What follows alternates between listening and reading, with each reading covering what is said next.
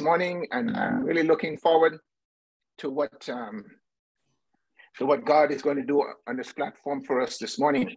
Reverend Lawrence already mentioned about the experience of the ministers' wives, and that God has just richly blessed in that area, and it's going to bless in many, many more lives as that continue. I want to say this to you, that everything we do on this platform, we have a theme. You know, we don't have any direction as to where we're going, but we do have a director.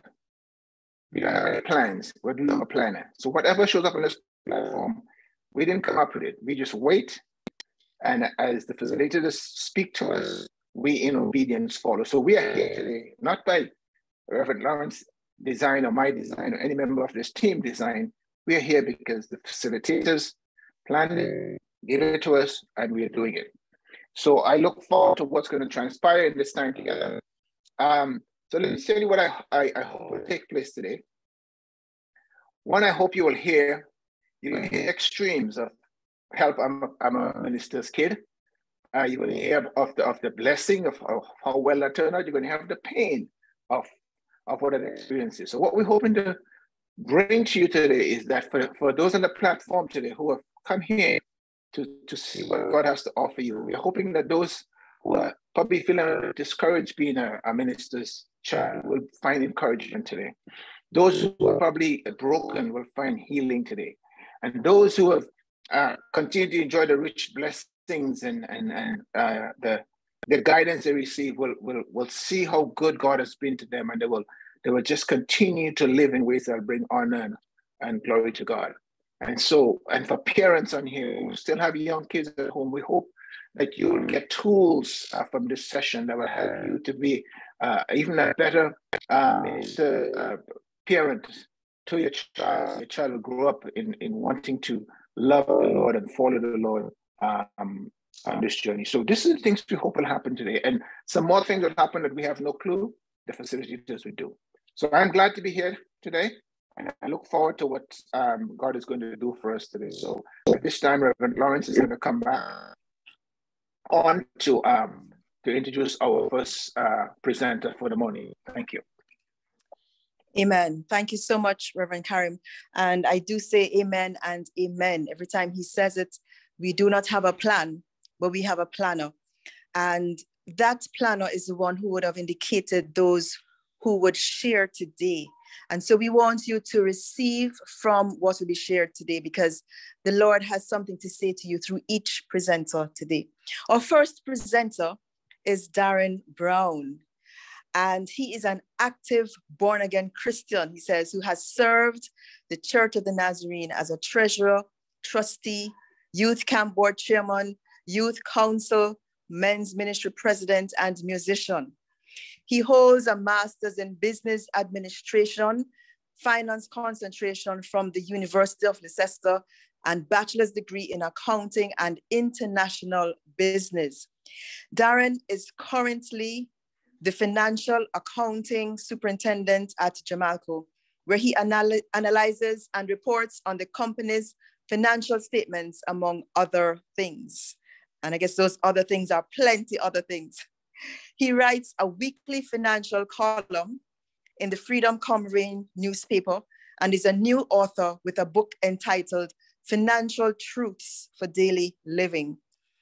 Darren is happily married to Kimberly for almost 14 years, and I think I saw her come on the platform. Welcome, my sister. And they have two daughters, Sarah Jade and Soraya, and they are from Jamaica, the beautiful island of Jamaica. So, Sir Darren, over to you, sir. Bless you, bless you. Thank you for that warm welcome. I greet the facilitators of God's anatomy for marriage, all the pastors who are on the platform, everyone, good morning from the beautiful island of Jamaica. Specifically, I am in Kingston, Jamaica. When I was asked to share in this session, I was saying, and I sought God to really reveal unto me what it is that you would want me to speak in this time. The dialogue I had with Reverend Lawrence as to what it is that we wanted to seek out of this session was to gain an understanding of the matters that affect pastors' children. So I'll start with my sojourn. Growing up, my dad, Reverend Lionel Brown, he's recently the role of district superintendent. So we are from the Nazarene, the Church of the Nazarene in Jamaica West District. He just recently vacated the seat of district superintendent. So my sojourn in terms of the Christian faith started way back in the 80s. I often say that I was born in the church, right? So I'm gonna date myself, 1982, I was born. When we started, my dad, Reverend Lionel Brown, was a young minister. Then we started in a small basic school in the country, where we went through the whole building of a ministry. So I believe that throughout all that experience, I was part of his ministry, his entire ministry growing up, because I was literally there. Maybe after I was born, of course he would have started, but I believe in terms of his fulsome immersion in the Church of the Nazarene, I was there. So we started there. So I had the experience of start going to multiple tent meetings. We started under a tent, etc. You know, the whole challenges that come in terms of you being there, you alone in church with just pastor and his wife and just a few members, until gradually the ministry would have grown exponentially. So my growing up, I saw what it was, or it was demonstrated in front of me of what a good shepherd should be, right? I believe if there was ever a person that I consider as a pastor or a real shepherd, I consider my dad such. Now, growing up, the responsibility as the eldest son. So there are 3 brothers of us, right? I'm the eldest. It was very pressuring, I believe. Now, because I'm the eldest one, Pastor Pitney, first one, there was this heavy weight that was on my shoulder. Now it's like I couldn't do nothing wrong, because anything at all. Back in the days, I know things have changed so differently now, but back in the days, there was a level of respect that was considered, you know, or there was this feeling that, hey, you're a pastor's children, so you need to behave this way. So you can't be this way like the other kids. There must be something that must be different about you. So I grew up with that sort of weight on my shoulder. Albeit I said, boy, I never wanted this. No. So that was in and of itself a challenge. What I grew to understand too, the role of a pastor, right? And I say candidly, a true pastor, because growing up, I would have seen many different pastors, you know, apostles, prophets, you name it, right? And when we're talking pastor, there's pastor and there is pastor. That is what I believe and I know, right? So with that there comes a level of responsibility. A shepherd, meaning they have to nurture their flock. I believe, in my opinion, back then when I looked at it, right?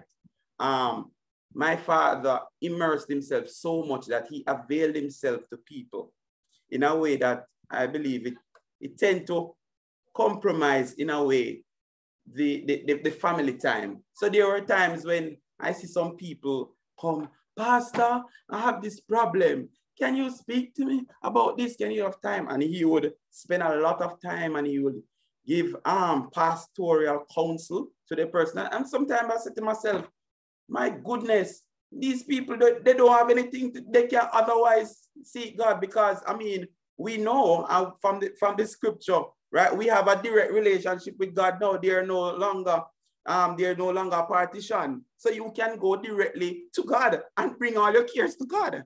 So in that way and in that vein, I saw it and I was saying, no man, this is too much. This is too much. I don't want anything like this. So growing up, I had this thing. But to me, it was twofold, because yes, on one hand, these were some of the things that frustrated me. But I believe the grace of God would have been on me, and I would have grown to love and appreciate the ministry and what it entails and what it is about in terms of the whole matter of servanthood. And I would have grown sometime I grumble. I remember a pivotal part in our life when I actually finished high school, right? So imagine I passed my CXE results, was looking now to make that transition to sixth form. That is the pre-university. That's what we call it here in Jamaica.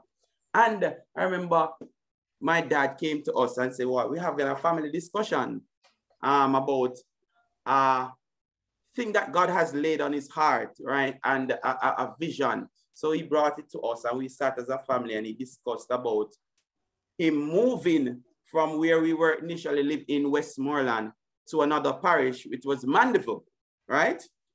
In his capacity as district superintendent, God would have deposited in him the vision to go and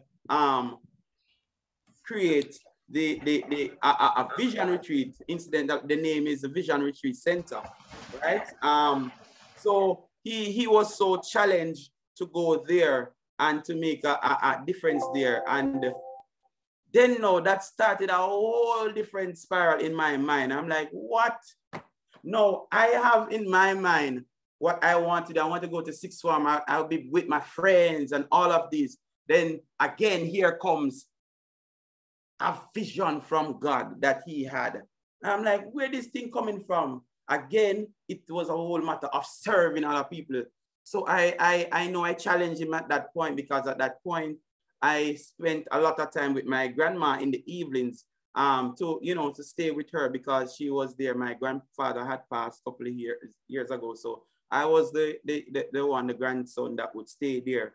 So I started arguing, no, daddy, you can go, you and mommy and my other brothers can go. I will stay because, I have to stay with grandma. But he was resolute. No, my entire family will be going. I'm not leaving anybody. And I am telling you, I had a warm time there because I just couldn't see it. You have your vision. Okay, you go fulfill your vision. I have my vision for my life. I know what I wanted. So again, that was another point in my life where this thing not will work out with me now, because another frustrating part with the whole ministry.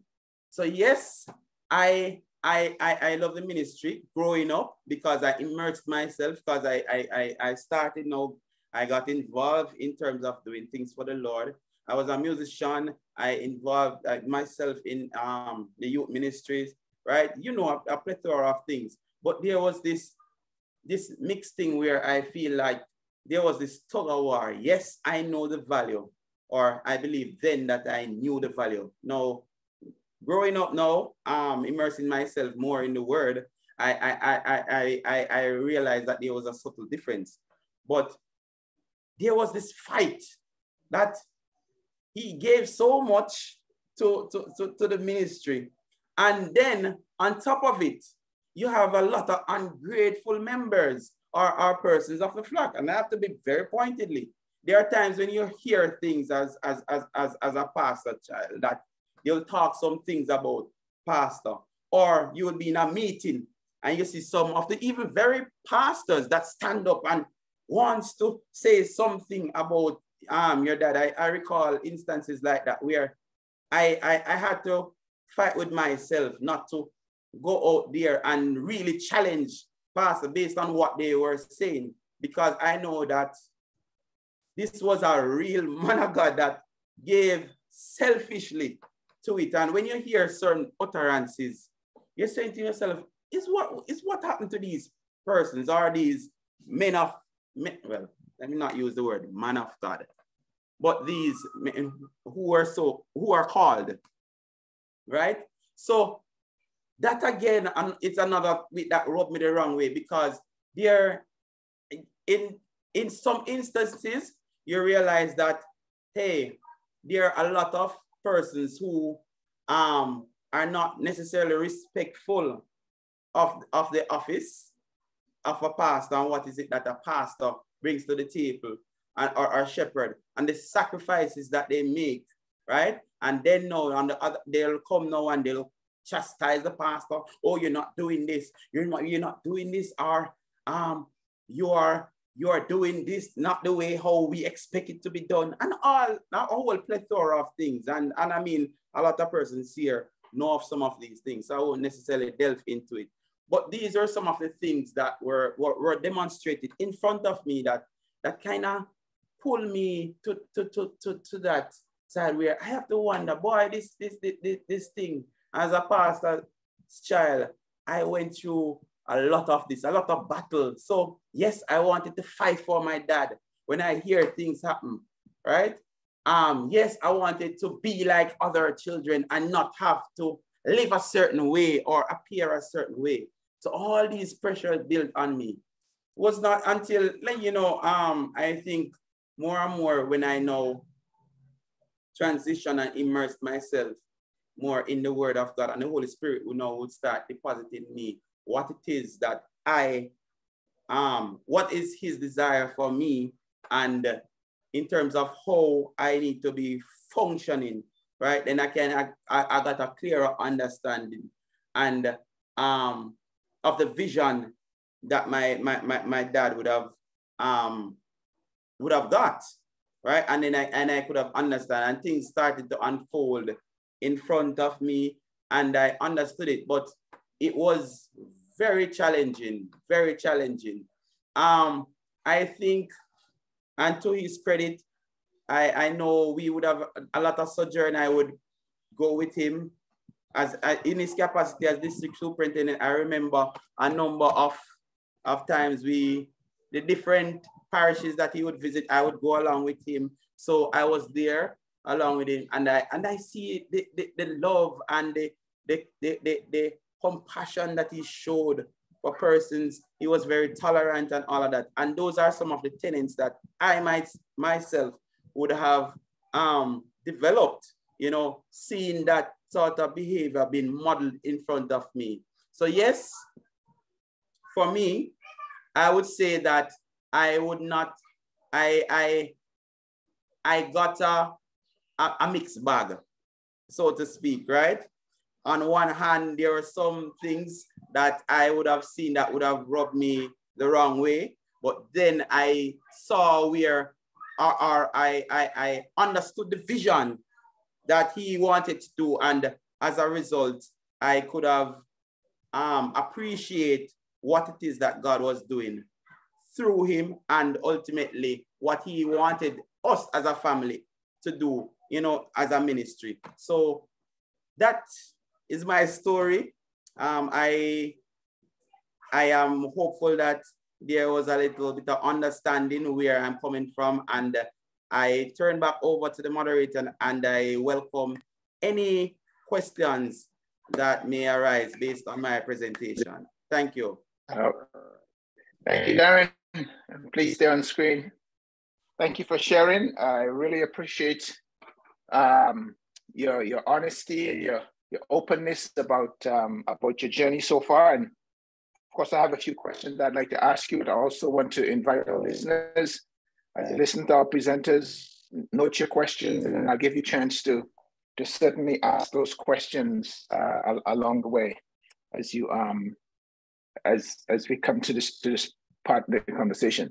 So Darren, I was in Jamaica with your mom and dad and you guys in 2005, 2006, doing some stuff there. So it's been a while there before that as well. But I usually say to people that Jamaica is my second home in the Caribbean, from Trinidad, of course, but you know, I really love Jamaica, so it's good to hear. So I listen to you sharing there. I just talk a little, especially for those on the platform to get a sense of that. Talk a little about in terms of all of the wrestling you had to do, especially as a teenager with all of the ministry and the changes.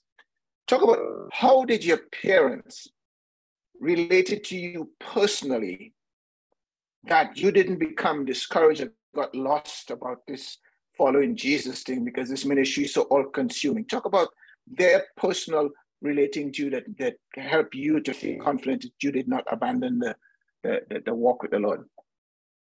Right. So thank you for that, Reverend Karim. I think what they do, they had this subtle way of preaching. I put it this way. I know my dad spoke a lot to me from the platform.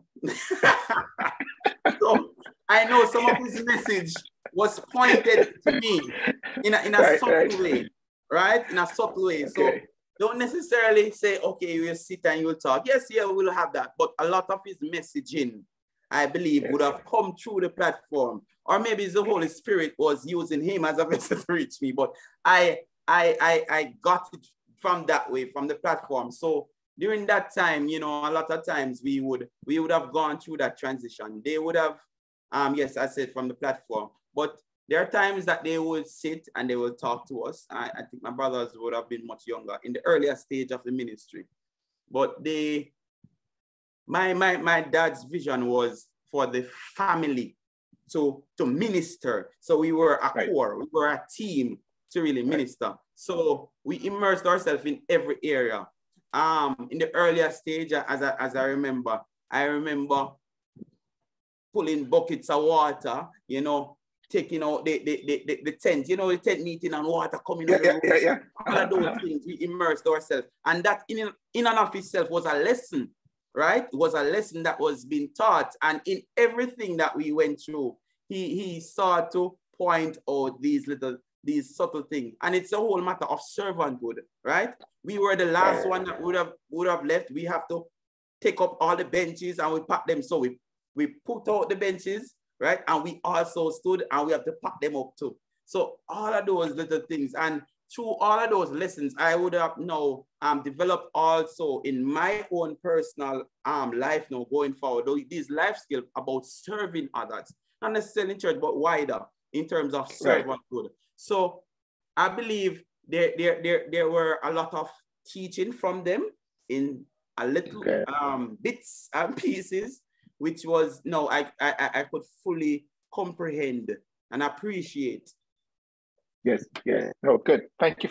That's really good. And the thing you said about that, when you're wrestling, you know, finishing, he's getting ready for sixth form and all of that. And there's a very fine line here where parents have to wrestle what the kids think their dreams are, and really what, you know, and when the teenagers tell the parent, well, you know, and some parents go to the extreme, well, let's follow the teenager dream rather than, you know, because my child comes first. And talk a little about how you work through that and resolve that you didn't lose that sense of your parents abandoning you doing what they want, but you still continued on with them.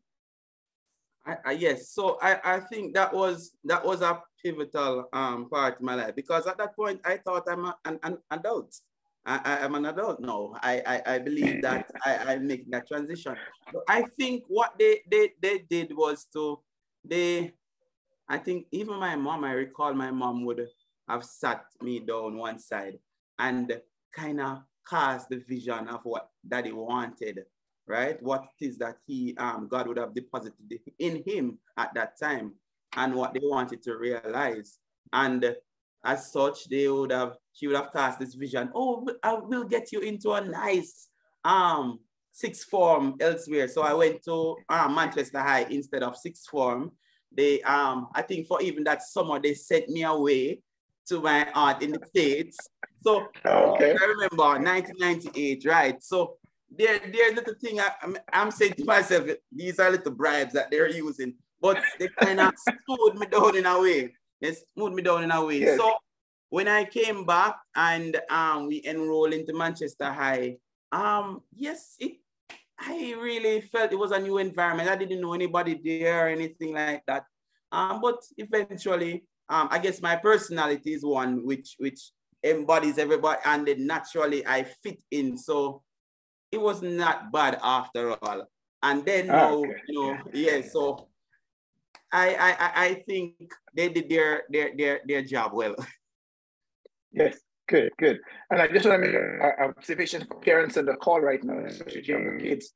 It's interesting that you and your dad were loggerhead, but your mom was able to cast the vision. You know, and sometimes some parent, they feel they have to convince the child, and just let the other parent who the child is soft towards at the moment cast the vision. And I'm so glad you said that your mom was able to see what your dad was trying to say. Now, if your dad kept pushing you, we're having a different conversation today. Right. So that's good. No, that's good. Thank you. Okay, I'll keep talking, but I need to. There are people on the platform. Let's open for some questions. You can put your questions in the chat. You can open your mic, however you feel safe.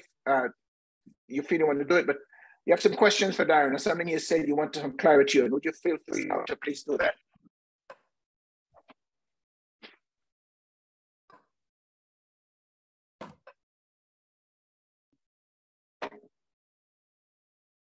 Hold on, Darren. I think I saw in the chat, there's a question. Did you ever have to defend your parents with your peers? Almost definitely. Almost definitely. Pastor Pitney, pastor thief, pastor just want church people money, and all of these things. These are common things that runs through the thread. So sometimes I remember growing up, I kind of felt coy to not say my father was a pastor or anything like that. Yes, I sometimes, because there's the stigma that comes with it. And as I had alluded to earlier, right?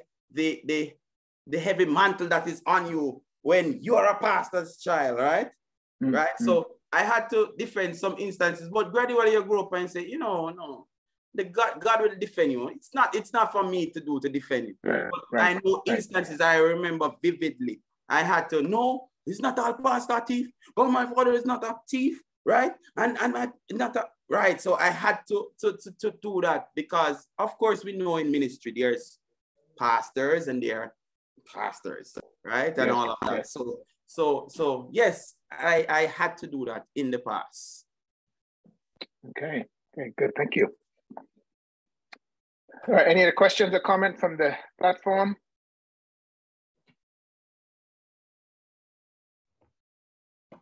Errol. Yeah. Could I ask a question? Yeah. Morning, yes. Darren. Mark Lawrence here. Yes. One question. You're a part of there were three of you.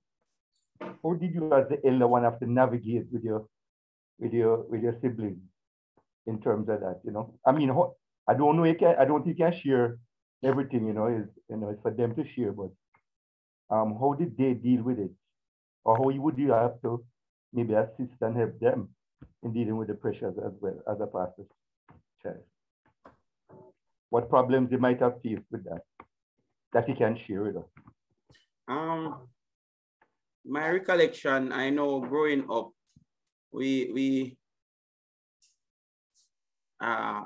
earlier, I remember my mom, she went to study at the university growing up. So daddy was the one that would have been responsible for that part. You know, she tried to come back, you know, on the weekends sometimes and stuff. So I had now to have the responsibility as the elder one to kind of groom them in a way. I wouldn't say groom, but assist more as the eldest with daddy in trained. So, you know, getting ready Sunday school, all of that. Even though young as I may be, I assisted. I remember that part. So that was a critical stage in terms of their development too, that I had to do. But critically, I knew they look up to me as the eldest son. So from time to time, I believe I would have been a source of inspiration and encourage them along the way similar challenges that they would go through in terms of what I alluded to earlier about defending my father, right? Along with a lot of these accusations that come. And there are a lot of things that maybe even my father, like persons will talk to me differently about or whatnot. And I would share accordingly, right? So to answer you, yeah, rightly, they would have to give their version of the story. But I think that was something that jumped out at me, you know, I could remember. Thank you, Darren. So let me just ask a question on the back of that very question let's just ask you there, Darren. In terms of the pressure, talk a little about the pressure of not just being but being the pastor's son, you know, and how people treat you different from the people who are not in ministry, how their children are treated. And probably you could even share a story or two, but talk a little about what that pressure did to you and how it, you know, how you were able to manage with that pressure of being the pastor's son while other people were able to just be whatever they want to be. Right. So I grew up with the as I said, with the pressure of, hey, you're going to be the pastor, you know, you're going to be the pastor. So people constantly will say that, you know, I guess it's a natural thing. I mean, you're the eldest son, so you constantly do this. So you will hear people come or a church member come, you know, so you can't go out there, so you can't do this, you know, because your father is there and you have to represent your father and you have to be this sort of person. So it's like every single time you're like, what? I can't live a normal life like the regular person out here. Yes, so yes. so there was this constant thing that persons come to you and they will tell you what they expect of you, right? Because you're a pastor son, you're a pastor pick me, you're the first one, right? So I was always in feeling that pressure. So even today, when you grow up and, you know, I mean, now you have an appreciation and you know of the prophetic words that would go out. And I don't know if a prophetic word would go out over my life sometime. And I kind of wrestle with it to say, yes, you have a pastoral anointing upon you, right? But then the fleshly man would like to say, oh, sir, I know everything that a real pastor go through and everything. So there's this constant wrestle, right? That goes on in the mind like, boy, if me for be my father, real pastor, there's so many things. I'm not, and as I said, I live the life. I know exactly what it is in terms of, I think I can write the book about what's the expectation, the role of a pastor in and of itself, because it was modeled in front of me. So I know exactly that. But of course, you know, the call is an important thing, right? And the Holy Spirit, you know, is the one now that would deposit in you what it is to do. But that is always the constant thing.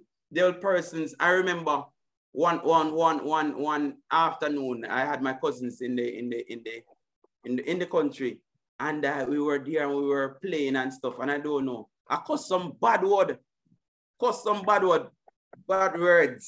I don't know, in decent language, let me put it that way, maybe, you know. Right, I remember because they frustrated me so much. And I am telling you, before I reached my house, the news would have gone there. And the chastisement that I got from persons, Pastor Brown's son, are you there? But I was so frustrated. I remember they were troubling me, they were teasing me, and I don't know what got over me. And and of course, when I went home also, I would have been properly, you know, someone, right? So I remember one of those experiences too. But I'm telling you, it's a tremendous pressure that is born on you. I don't know if other persons, they will be speaking about it, but I know the pressure that is what came on me, you know, growing up. Yeah, thank you. And you kept saying something all through your presentation today, and even answering the question.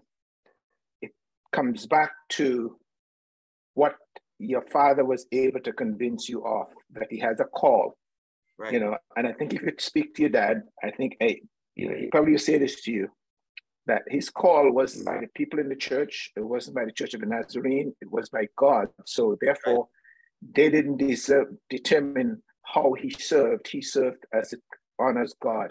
Yes. You know, and that is often the challenge in ministry, to know who called us and why we are serving. So, and you kept talking, referencing that all the time, what your dad modeled. But I'm sure he said to you, it was modeled based on a call by God, not by the church. And that's a huge difference. So good. Yes, most definitely. Okay. Yes. Yes. Okay. Any more questions or comment before we I could keep talking to you all morning, Darren, but I know we have another presentation to come. So let me just ask any more questions or comment before we shift gears. I'm seeing a comment here. My dad is an elderly. Yes. Okay. Yes, I find they had little time for us. Once they saw their secular work and ministry work, the children were the last thing. Right. So that again, as I would have alluded to, because he immersed himself so much in the ministry, there are things that I believe that we could have done. Like you would see other families do different things. No, mind you, he tried his best to do everything, you know, to try and create that balance. But we know in life, you know, especially when you're passionate and your call is from God, right? That tends to come through in a lot of ways. So sometimes I believe back then, sometimes I felt that I felt a little robbed of having that's much more intimate time, having fun and going and doing all these things. Not to say that wasn't done enough, but much more of that could have been done. But because of the demands of the church, and I think in that time where he was making the transition to he took on the role of a district superintendent, which required of him to avail himself, all right, having so many churches that he had to oversee. It pulled on him a lot, right? So he had to go much more often out there, right? And give up himself. Like sometimes you say, boy, Daddy, you can't, you know, really stay here. But he had meetings. And of course, he had a church that people constantly call him, you know, calling him and looking towards him. Pastor to give financial counsel, marital counsel, every form of thing. That was the demand. And I'm like, no, so what happened to our time, like people? And I think the congregants at times need to be cognizant of their pastor, right? And that the pastor have a life too, you know, so there's this constant pressure and this demand on this one man, and the man have a life and has a family too. So that in a way was one of the other things too that I really didn't like at all. I didn't like one bit. Yeah. Thank you, Darren. Thank you so much for sharing and sharing so honestly and openly, you know, about your journey and, you know, and as a pastor's child, and, you know, and now here you are as an adult, and you can reflect and you can talk about the ups and downs and how, you know, but you said something that the grace of God has always been upon you, and, you know, you're able to stay the journey. So we are so thankful for you taking the time to share with us and to be transparent as you know, as you have been, and letting us know what the journey was like for you. And as you can see, with all the challenges, God has led you to where you are today. So this time, I'm going to invite Lisa to come and offer a word of prayer for you, Darren. Thank you. Thank you for having me, everyone. Hallelujah. Hallelujah. Heavenly Father, we bless you. We thank you for this day that you have made, that we choose to rejoice and be glad in. Father, thank you, Lord, for your own son, Darren Brown. Thank you for bringing him to this platform this morning to pour out and share honestly, God, on his journey as a pastor's son, God, from childhood to this point.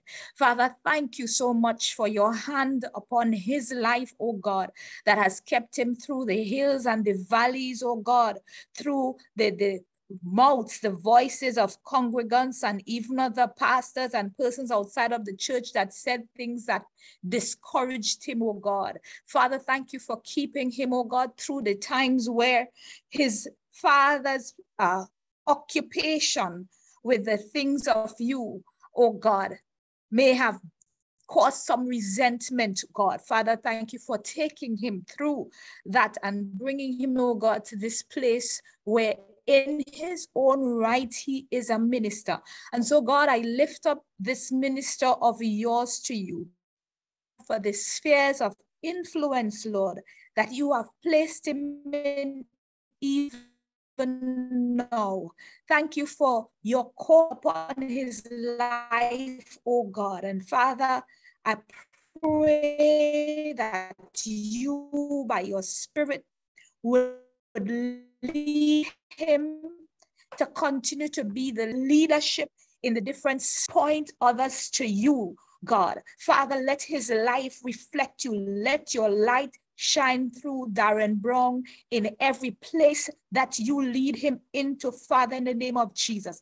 God, I call forth, Lord, every gifting that you have placed in this man to come forth, Lord, and flow in the exact ways that you want, in the timing that you want, in the places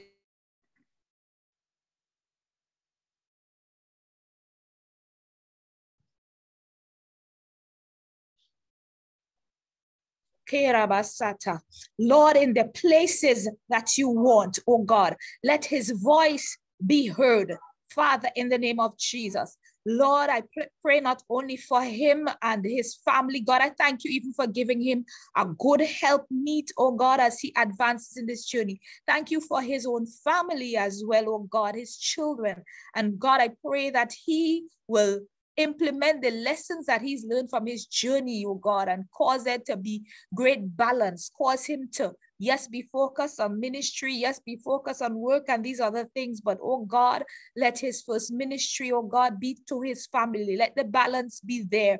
Cause him, oh God, to be the sort of father that raises up righteous seed that take their place in the kingdom in whatever you call them to, Father, in the name of Jesus. God, I also lift up all the other pastors' children on this platform, oh God. Father, I pray that you will encourage them, oh God, to walk in the vision that you have purposed for each one of them, God. Father, I come against every spirit of resentment and discouragement for any who had similar journeys and occurrences like Darren, and even those whose situations may have been worse. Father, I pray today that you will encourage every heart. Father, where there has been maybe unforgiveness because of the things they saw people do to their parents, or the things they heard that their parents don't even know they heard about them and they had to defend or maybe couldn't even defend, Lord. Father, I pray you'd help them to release those persons, oh God, that they may have held in unforgiveness for so long, God. Father, I pray for every one of these pastors' children to come into their own, Lord. And God, I pray even for the younger pastors' children that may now be more enlightened in different ways than back in Darren's time, that they will know when to speak up, even sharing respectfully with their parents when they need to have their time as a family. So, Father, I thank you for this opportunity, and I pray your blessings not only upon Minister Darren and his wife Kimberly and their family, but on every one of the pastors' children there, even or other upcoming presenter. Luke, God, just have your own way in each of them. Be near to them in all the ways that you want, and lead them into the fullness of all you've called them to be. In Jesus' name, amen. Amen. Hallelujah. Bless you, man of God. Thank you. Bless you. Amen. Amen. Thank you so much, Darren, for sharing. God bless you richly. It was a pleasure having you here with us. Bless you. Okay. And so we want to invite our next presenter. He is a very dynamic young, we say young, motivational speaker. And he is, yes, he is very, very, very, very dynamic. You know, when you sit to listen to him speak, you know, you're captivated, you know, because of the perspectives from which the angles that he will bring out of the word of God. He helps persons to discover their purpose, to develop potential, and to deploy their gifts. And so we're so very grateful for what he is doing in helping our young people in coming into their giftings and their callings. Pastor Luke Kwamina, the son of Luke, Cecil and Debbie Kwamina, we give God thanks for him. He ministers at the First Church of the Open Bible in San Fernando, Trinidad and Tobago. And I want to say thank you so much, Luke, for being here. On behalf of God's Anatomy for Marriage, we are very appreciative of your presence here today. May the Lord bless you richly as you share. Thank you. All right, thank you. And good morning to everybody. Hopefully you guys are hearing me clearly.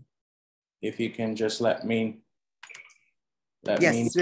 Yes, we're hearing you. All right, let me make sure that the sound is good too. Yes, excellent. Yes. All right, perfect. Well, this is the day that the Lord has made. We will rejoice and be glad in it. You know, little did I know that, you know, when I received this, the opportunity to be able to serve in this capacity, little did I know it would be the day after I laid my mom's body to rest. And now she has transitioned into glory. Yesterday, you know, was the funeral. 1 week ago, my life would have changed forever when I would be in the room, when my mother would have, you know, breathed her last few breaths on earth. And I was involved in resuscitation, you know, as she struggled, you know, in her breathing. And we did everything that we could with the medical team that was here at my home. And about 15 minutes in, I told them, I said, let her rest.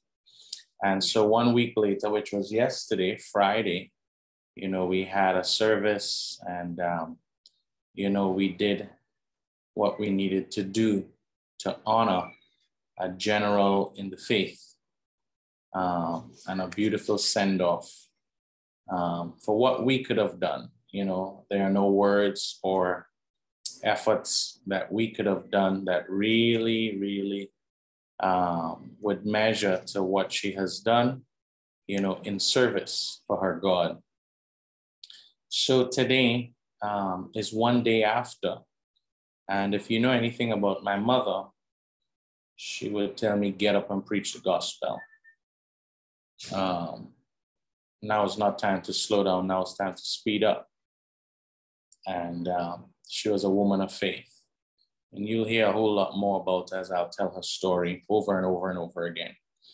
But I just want to share 3 things, very short, and I like the opportunity to answer questions. You know, coming into the role of being the child of a pastor is a choice that you did not make for yourself. So, you know, very early in my days, I went through the phase of letting my parents know that because I did not choose this for myself and they chose this vocation, that somehow I felt I probably had some authority to rebel and make a choice now, you know. That didn't work out pretty well. So there was a lot of resistance there. And then I was just hanging around, you know, had a season of just being around. All this stuff is happening around me, not inside me.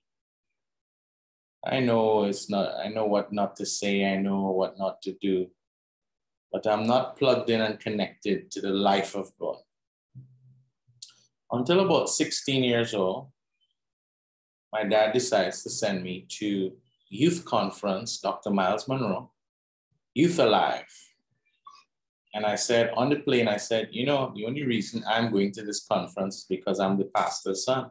There are other young people who are more deserving of this. Why would my father even select me? Now, I'm happy to go, but somewhere inside of me said, probably there were other young people who were more deserving than me. And I guess it's only because I'm the pastor's son he sent me. So that was my wisdom at the time. So I go and I made up my mind that I'm not going to listen to any sermon. I'm not here for that. I'm in Bahamas. I'm going to relax, have a good time. I'm not plugged in, and I made up my mind to not listen.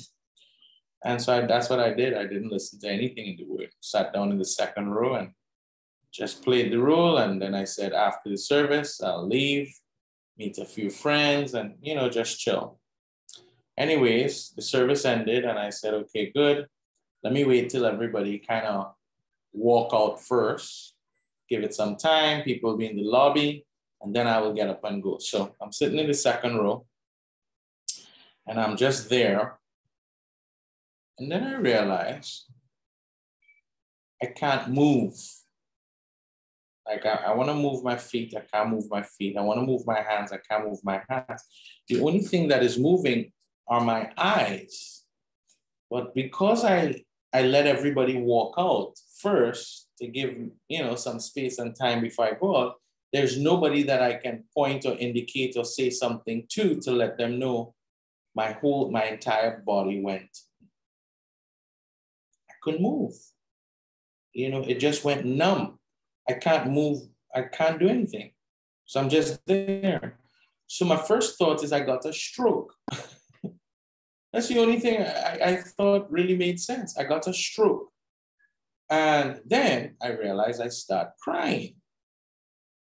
Now, I'm crying, but internally I'm asking myself, well, Luke, why are you crying?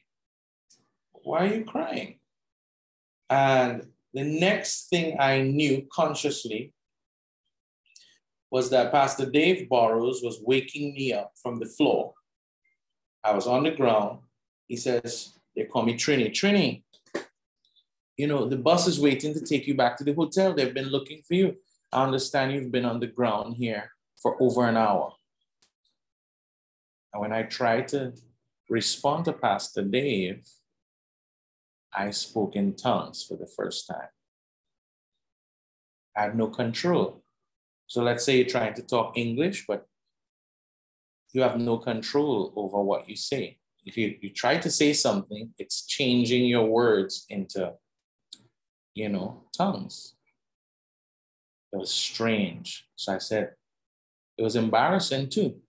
Let's say somebody say good morning, you say korobo shondororobosi. So why is this person so over spiritual and crazy? Say, look, do you want something to eat? It was the only thing I could tell you that I drew reference to as one devotion, family devotion. My mother explained to me what it means to be drunk in the spirit.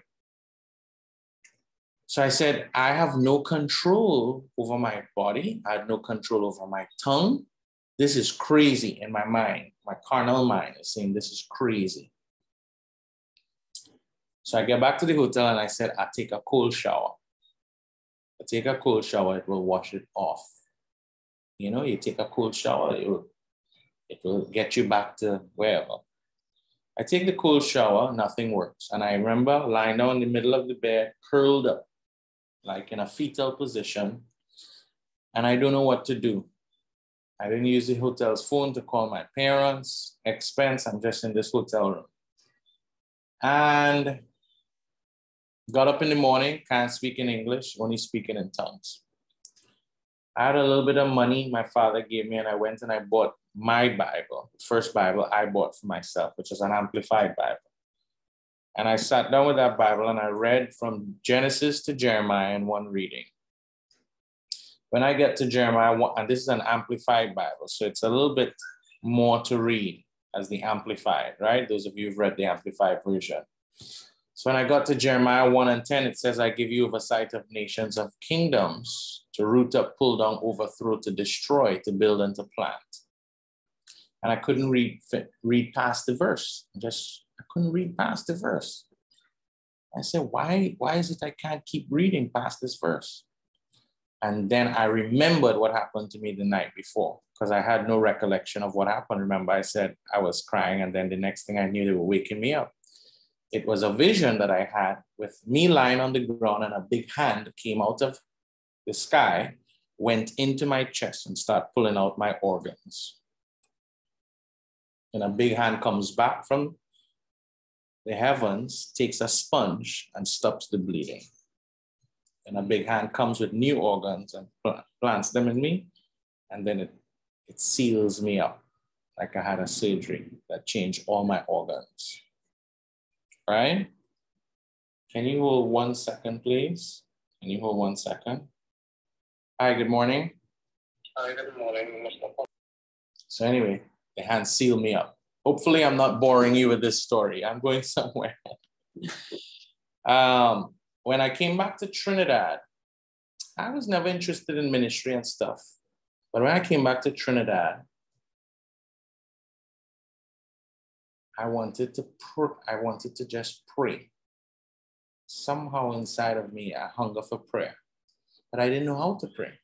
So when I came to my parents and my dad, I said, Daddy, I would like to do a prayer with young people who are going to write exams. And he was talking to the youth pastor at the time, and I remember both of them go, it's the encourage that I want to take initiative in prayer, but it's like you asking to pray. Like, we know you. I say, okay. So I made a deal with God. I said, whoever comes to this prayer, if what you did with me is real, because I didn't know how to talk to God. I didn't know the things of God. It was around me. Church was around me. I had no connection with God yet, just under the covering of my parents. I said, I want to see if this that you did with me is real. If you allow the people who comes to this prayer meeting, see if the same thing happened to them, then I know it's real.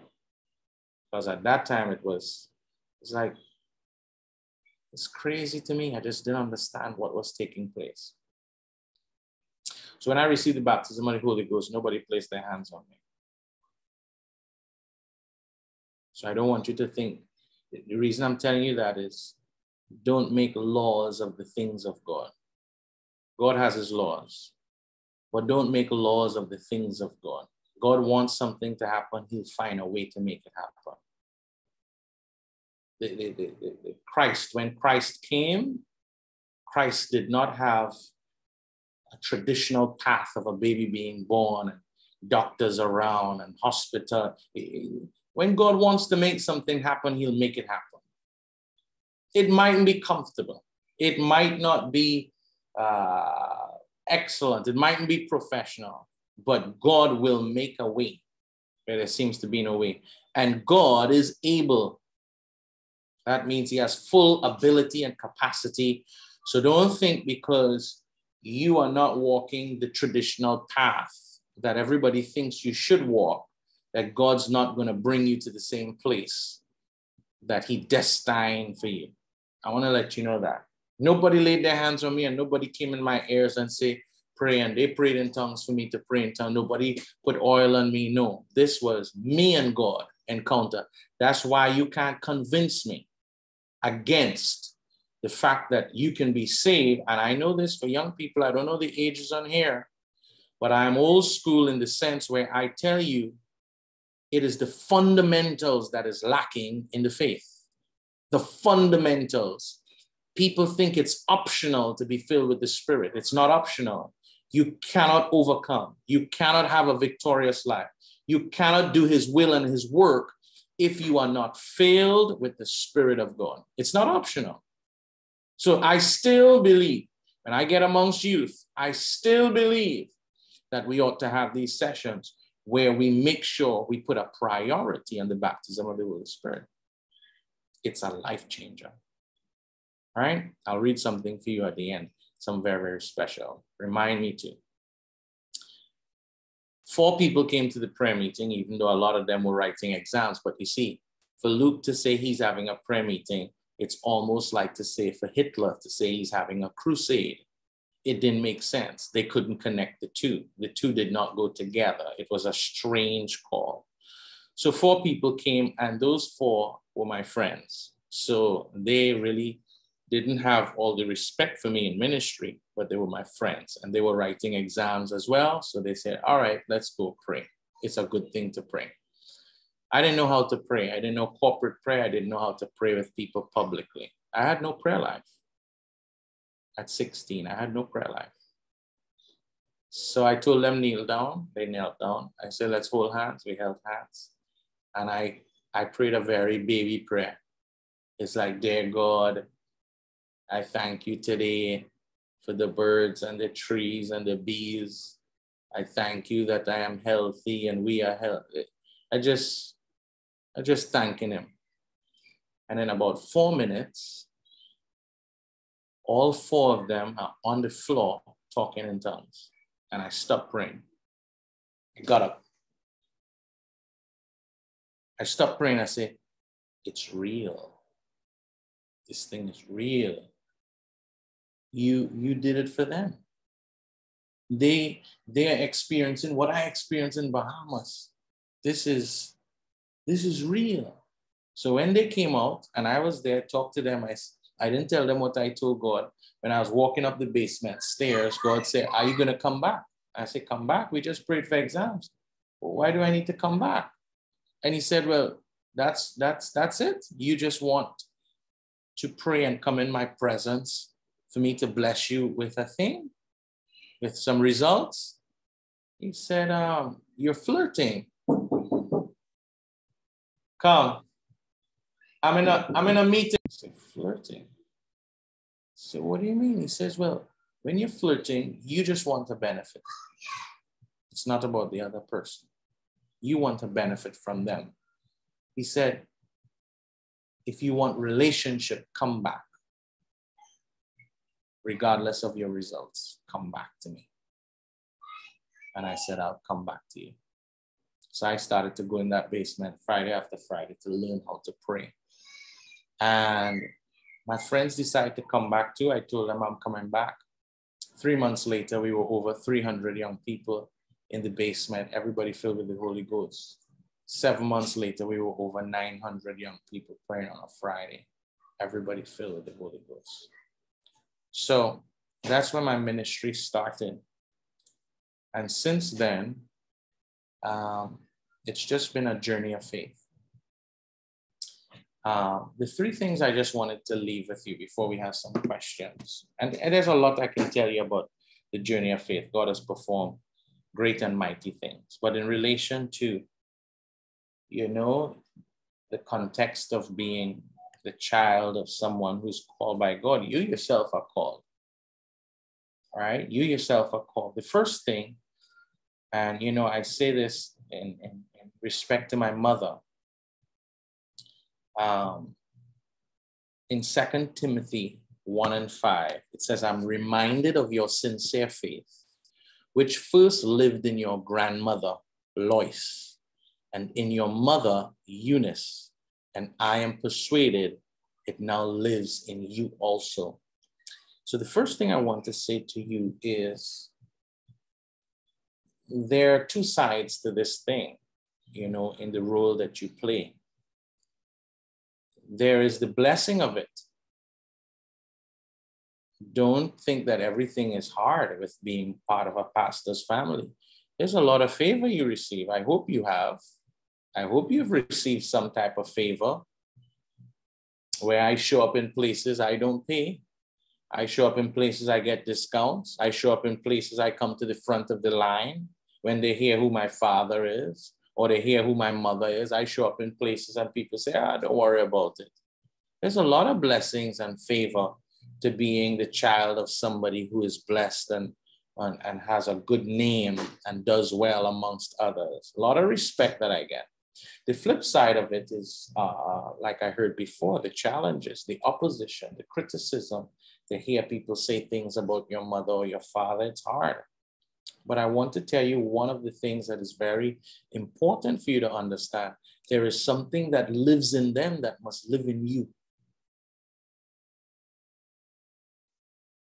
There is a faith that lived in Lois, that was transferred to Eunice, that was transferred to Timothy.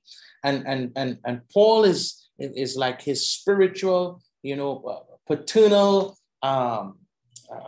father, or the person who took responsibility over him, says, I want to stir up that thing that is inside of you. I'm seeing evidence of a faith that lived in your grandmother. It lived in your mother. And now I'm telling you, it lives in you.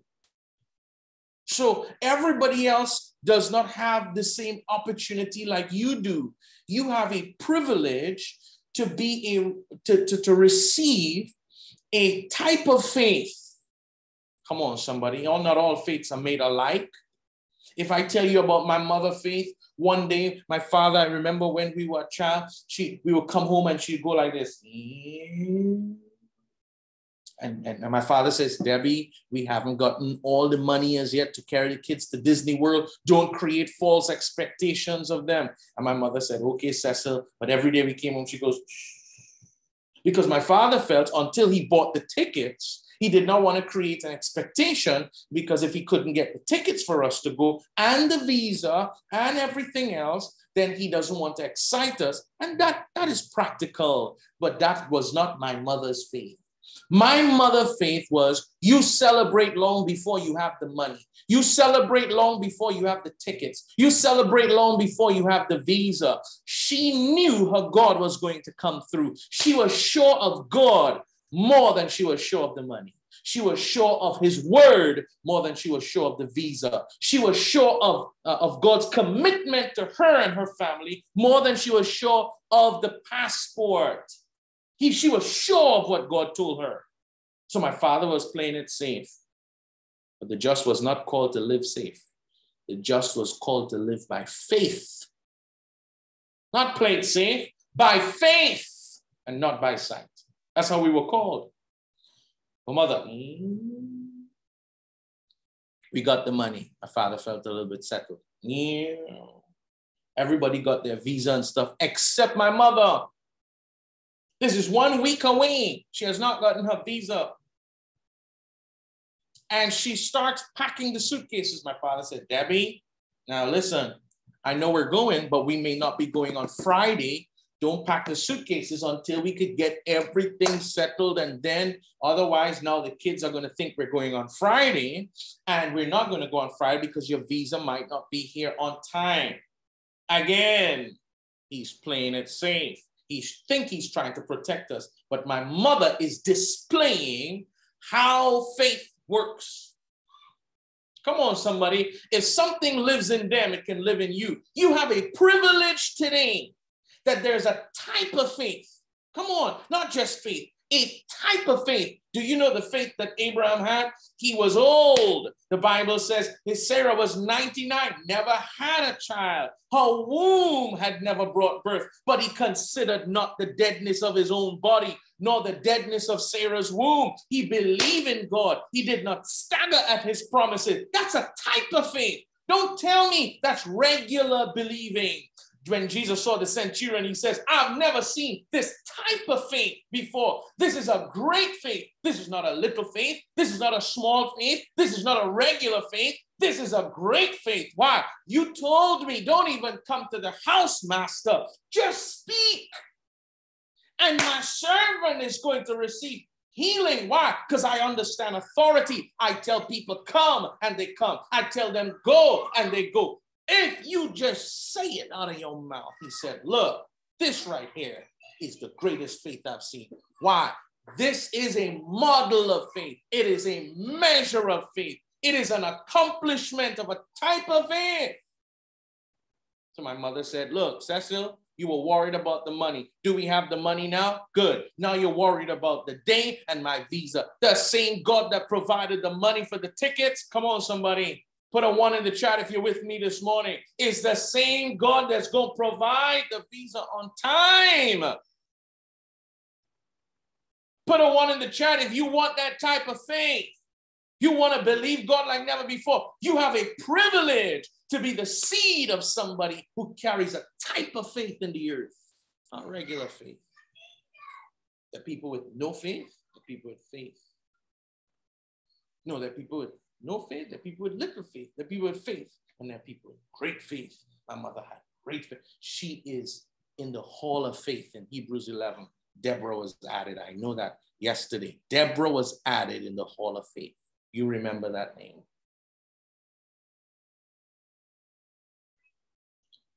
We don't have the visa on Friday, but we are on our way to the airport because my mother said, God will provide. Come on, somebody. I gotta tell you, it is crazy the things that she did.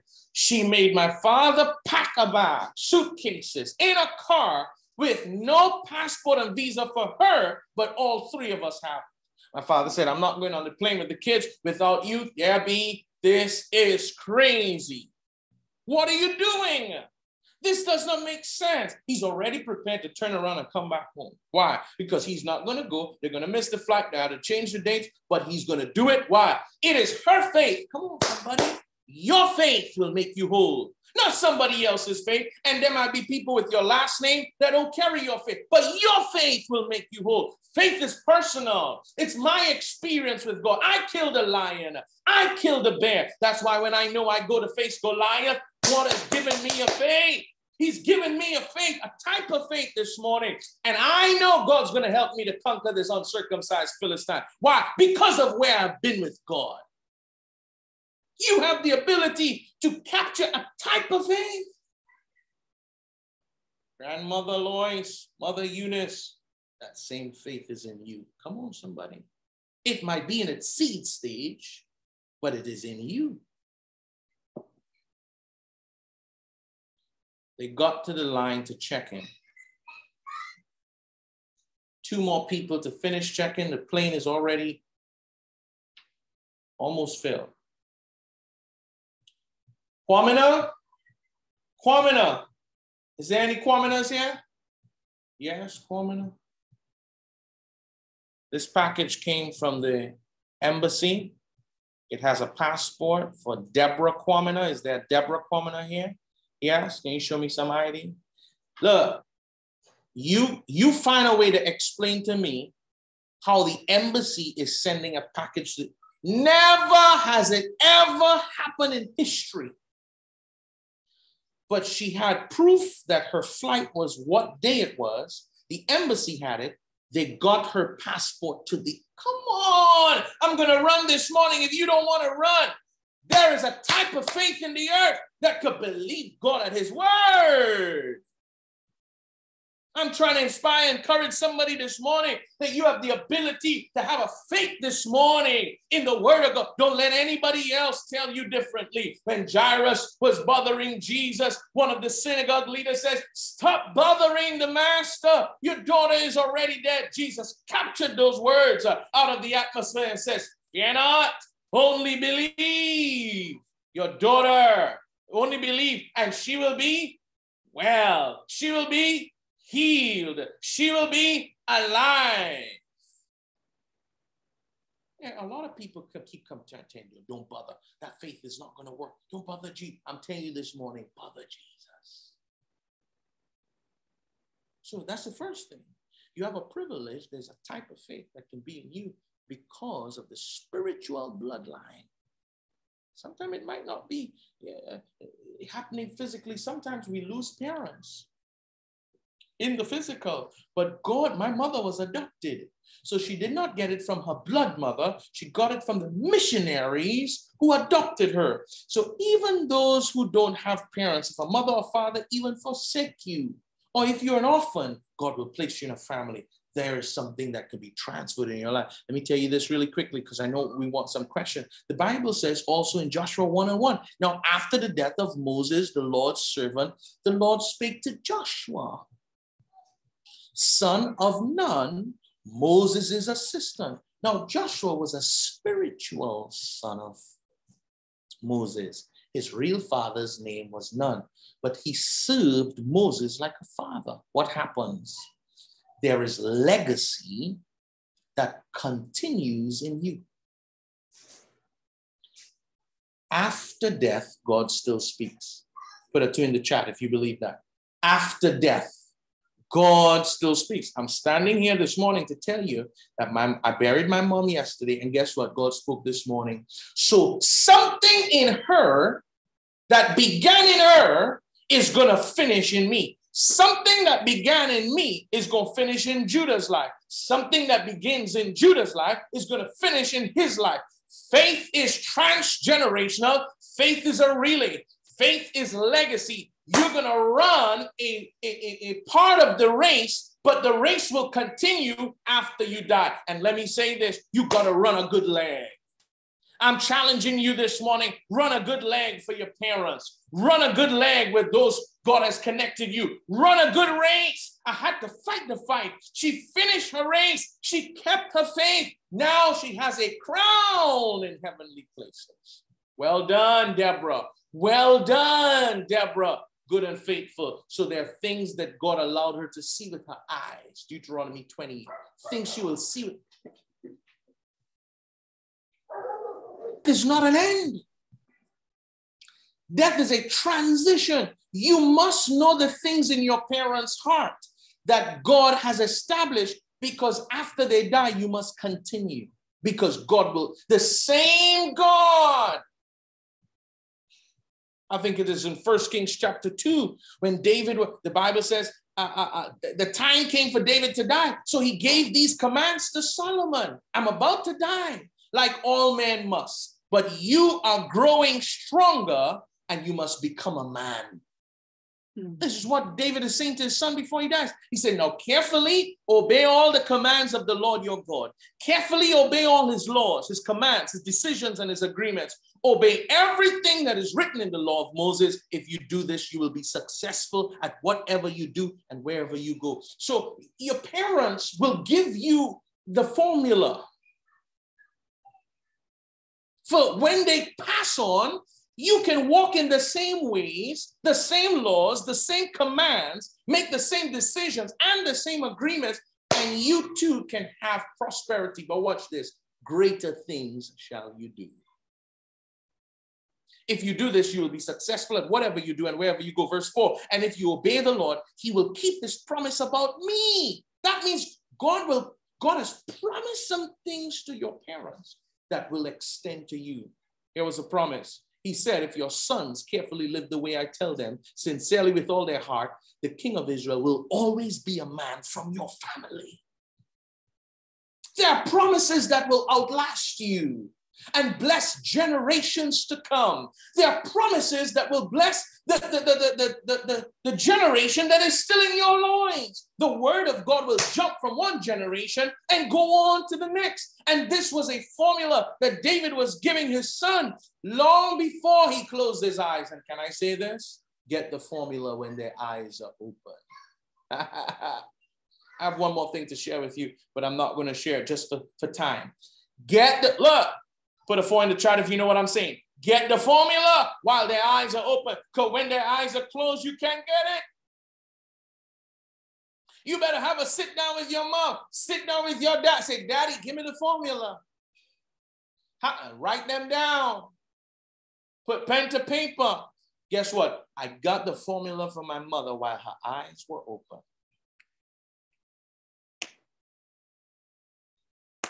And that's why this morning I can get up in faith.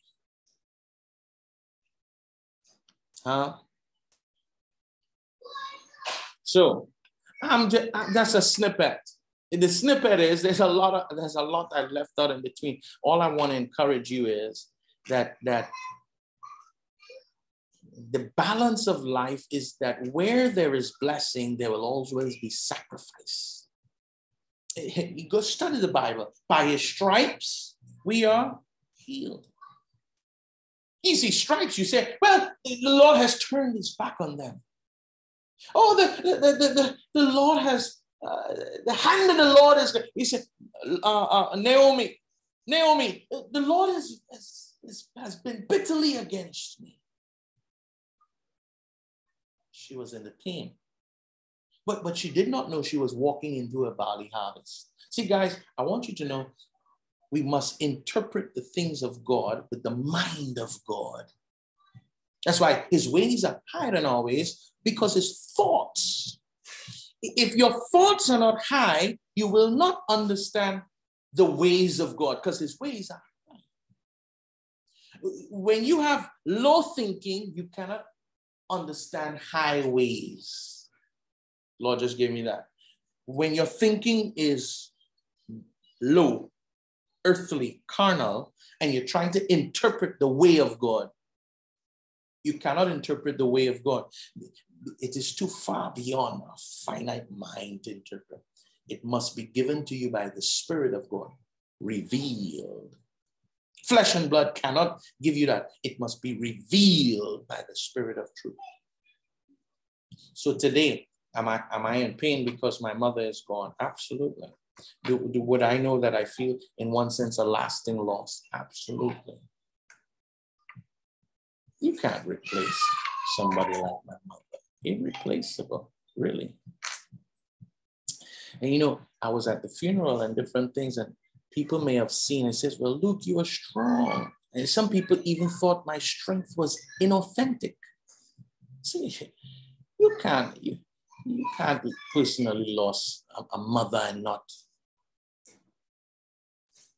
look like it. And I read, I want to read something for you. This is the letter that my mother wrote applying to become a minister in the Open Bible Organization very early. I want you to hear this. And then we're done. I'm done. I could share a lot about you, but you know, because of the time in my life, the emotions run high. I'll talk a lot about my mother. I talk a lot about my father. I'm going to talk a lot about my mother. Listen to this. I was saved at the age of 14. She typed this typewriter, and I think I see Auntie Pearl here, who was a co-worker of, I think it's Auntie Pearl, a co-worker of hers, and they worked together. Auntie Pearl could give you a lot of history that I can't give you. But Auntie Pearl, you're going to love this one. I was saved at the age of 14 under the ministry of Reverend Edward Wood. It was a Tuesday night during the month of August 1964 when I gave my life to Christ. He completely changed me by the power of God. My life has not been the same since.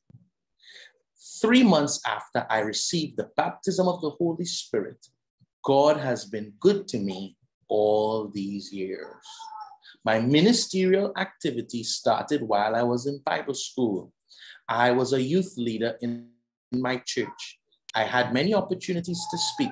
I taught a class in Sunday school every Sunday AM in San Fernando Church, and then on Sunday PM in La Romaine. My Bible school class had an evangelistic team which went out frequently to outposts. After graduation, I went to the United States for almost 2 years. That time, I ministered every Sunday. Most of those times, I ministered in open Bible churches. Since my return to Trinidad, I'm employed at the First Church of the Open Bible in San Fernando. Presently, I'm a youth leader, Sunday school teacher, choir member, and I help in Mountain Movers services from time to time. My main ministry is in our senior junior church with children age 11 to 15 as choir director of the senior junior church choir. You know, I heard my mother say how many things she was doing, but what stood out to me was the humility in which she presented it. You know, she wasn't saying, look at all these things that I do. She just simply was saying, these are all the things that I do. And it was a powerful lesson for me of having all the power to defend yourself like Christ on the cross. But you humble yourself as a lamb led to the slaughter, and you keepeth your lips. And rather you say, Father, forgive them, for they know not what they do. That's what I saw. Rather than use my words to respond to what I think is affecting me. I will use my words to bless the Lord, or to forgive, or to be kind, or to lift up. That was my mother. So what you have heard from me today, I take no credit. I take no glory. Only the Lord alone is strong. Only the Lord alone is wise. He that claimeth to be those things, claimeth that in ignorance. The flesh is weak. We cannot be strong. But in the spirit and the presence of the Lord, we can be strong in him. So I'm open to some questions. Any questions that you may have. I hope that what I shared in little, I didn't want to finish because of time, but in little, that it would bless you. Today, I'm just here as running in the race and the legacy of faith. That is what continues today.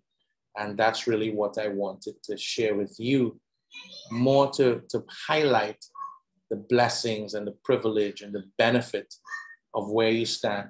Guys, let me tell you something. Don't cry about the pain or the sacrifice. We see it differently.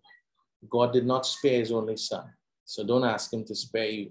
There will always be purpose in pain, if the pain be in the obedience to the things of God. There's a type of pain that will bring no benefit to you, and that is in disobedience to the things of God.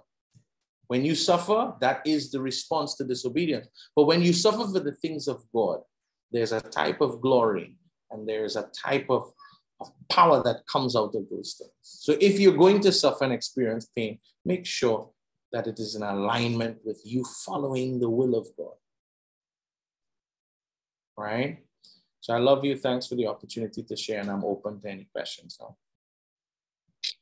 Thank you, Pastor Coleman, for just opening our hearts to the word. And before we take any questions, I feel that you've spoken to this platform, and I would like you to lead us in a time of prayer. Let me say how I want to highlight. One, you talk about when you were experiencing the things of God outside of you rather than in you.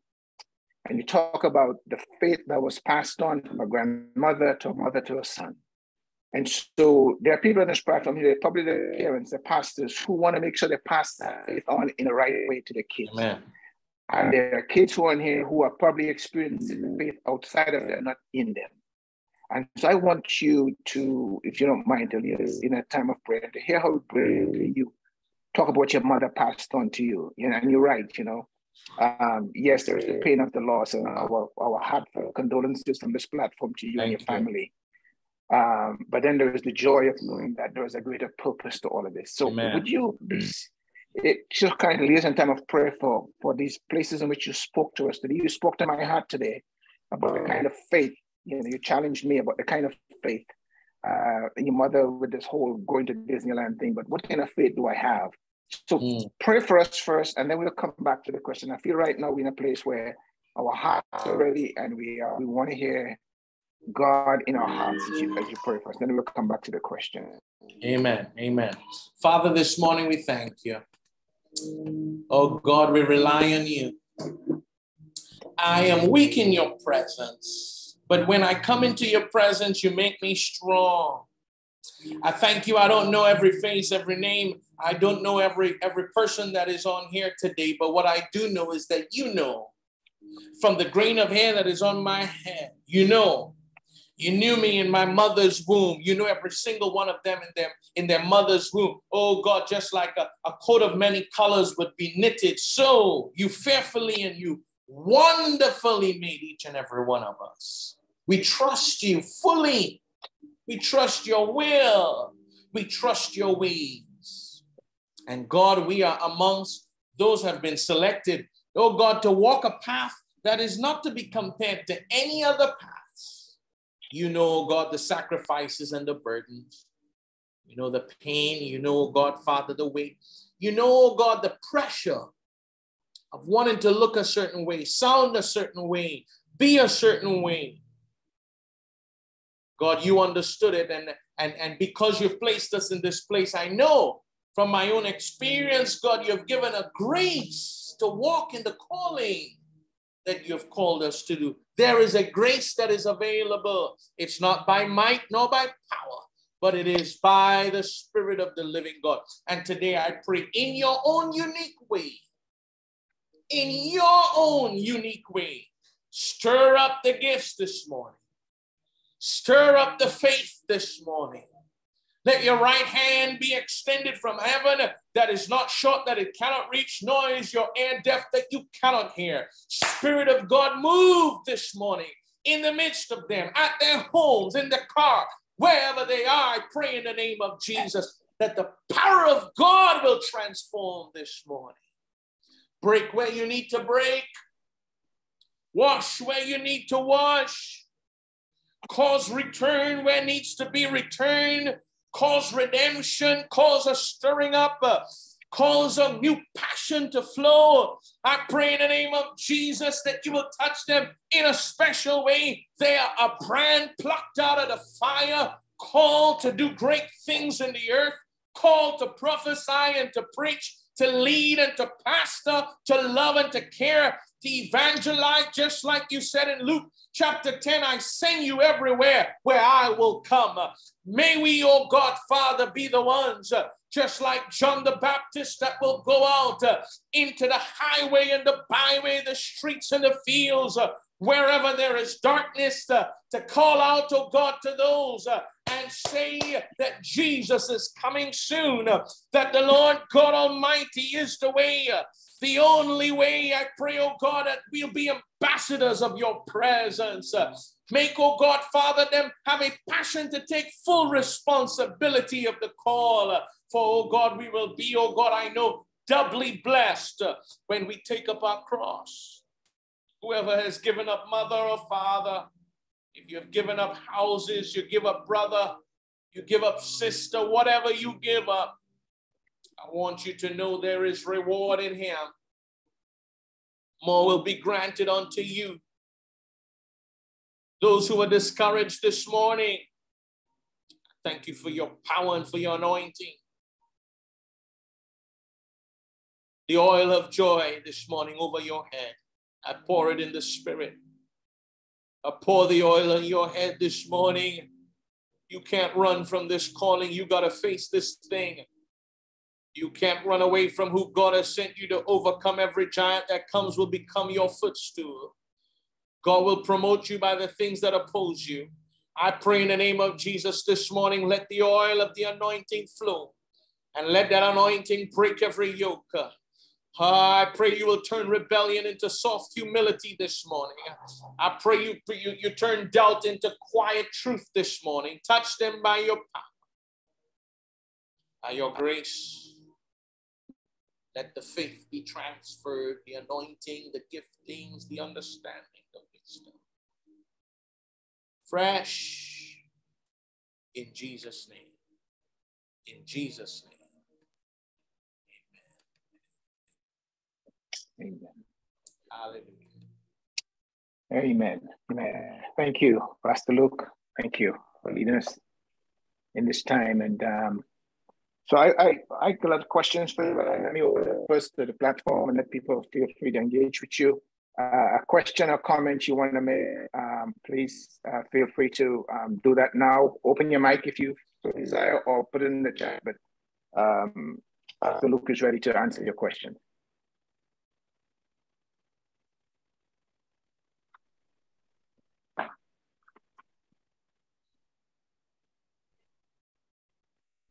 Okay, while I'm trying to think about the question, let me just ask this one of you, because I think this is pivotal. You talked about we don't have to turn the things of God into law, you know, how you came to the baptism and that your own journey. Say a little more about that, because I think that's one of the challenges, even in the home, in the parsonage. The pastor sometimes expect the kids to replica what their experiences have been, and if they don't see it, then they think that the children is not walking with the Lord, or not doing what they wanted to do. Talk a little about how we can make room for God to be God, rather than closing these boxes that we expect people to show up in. Right.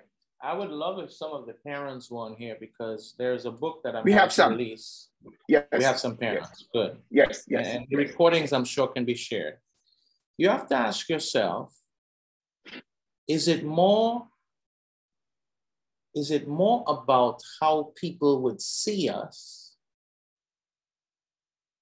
based on what our children do and choose and live? Is it more about how we would be seen versus about what our kids are actually going through? Because in the early, I thought the emphasis was more about how they would be seen, their reputation, what people would say.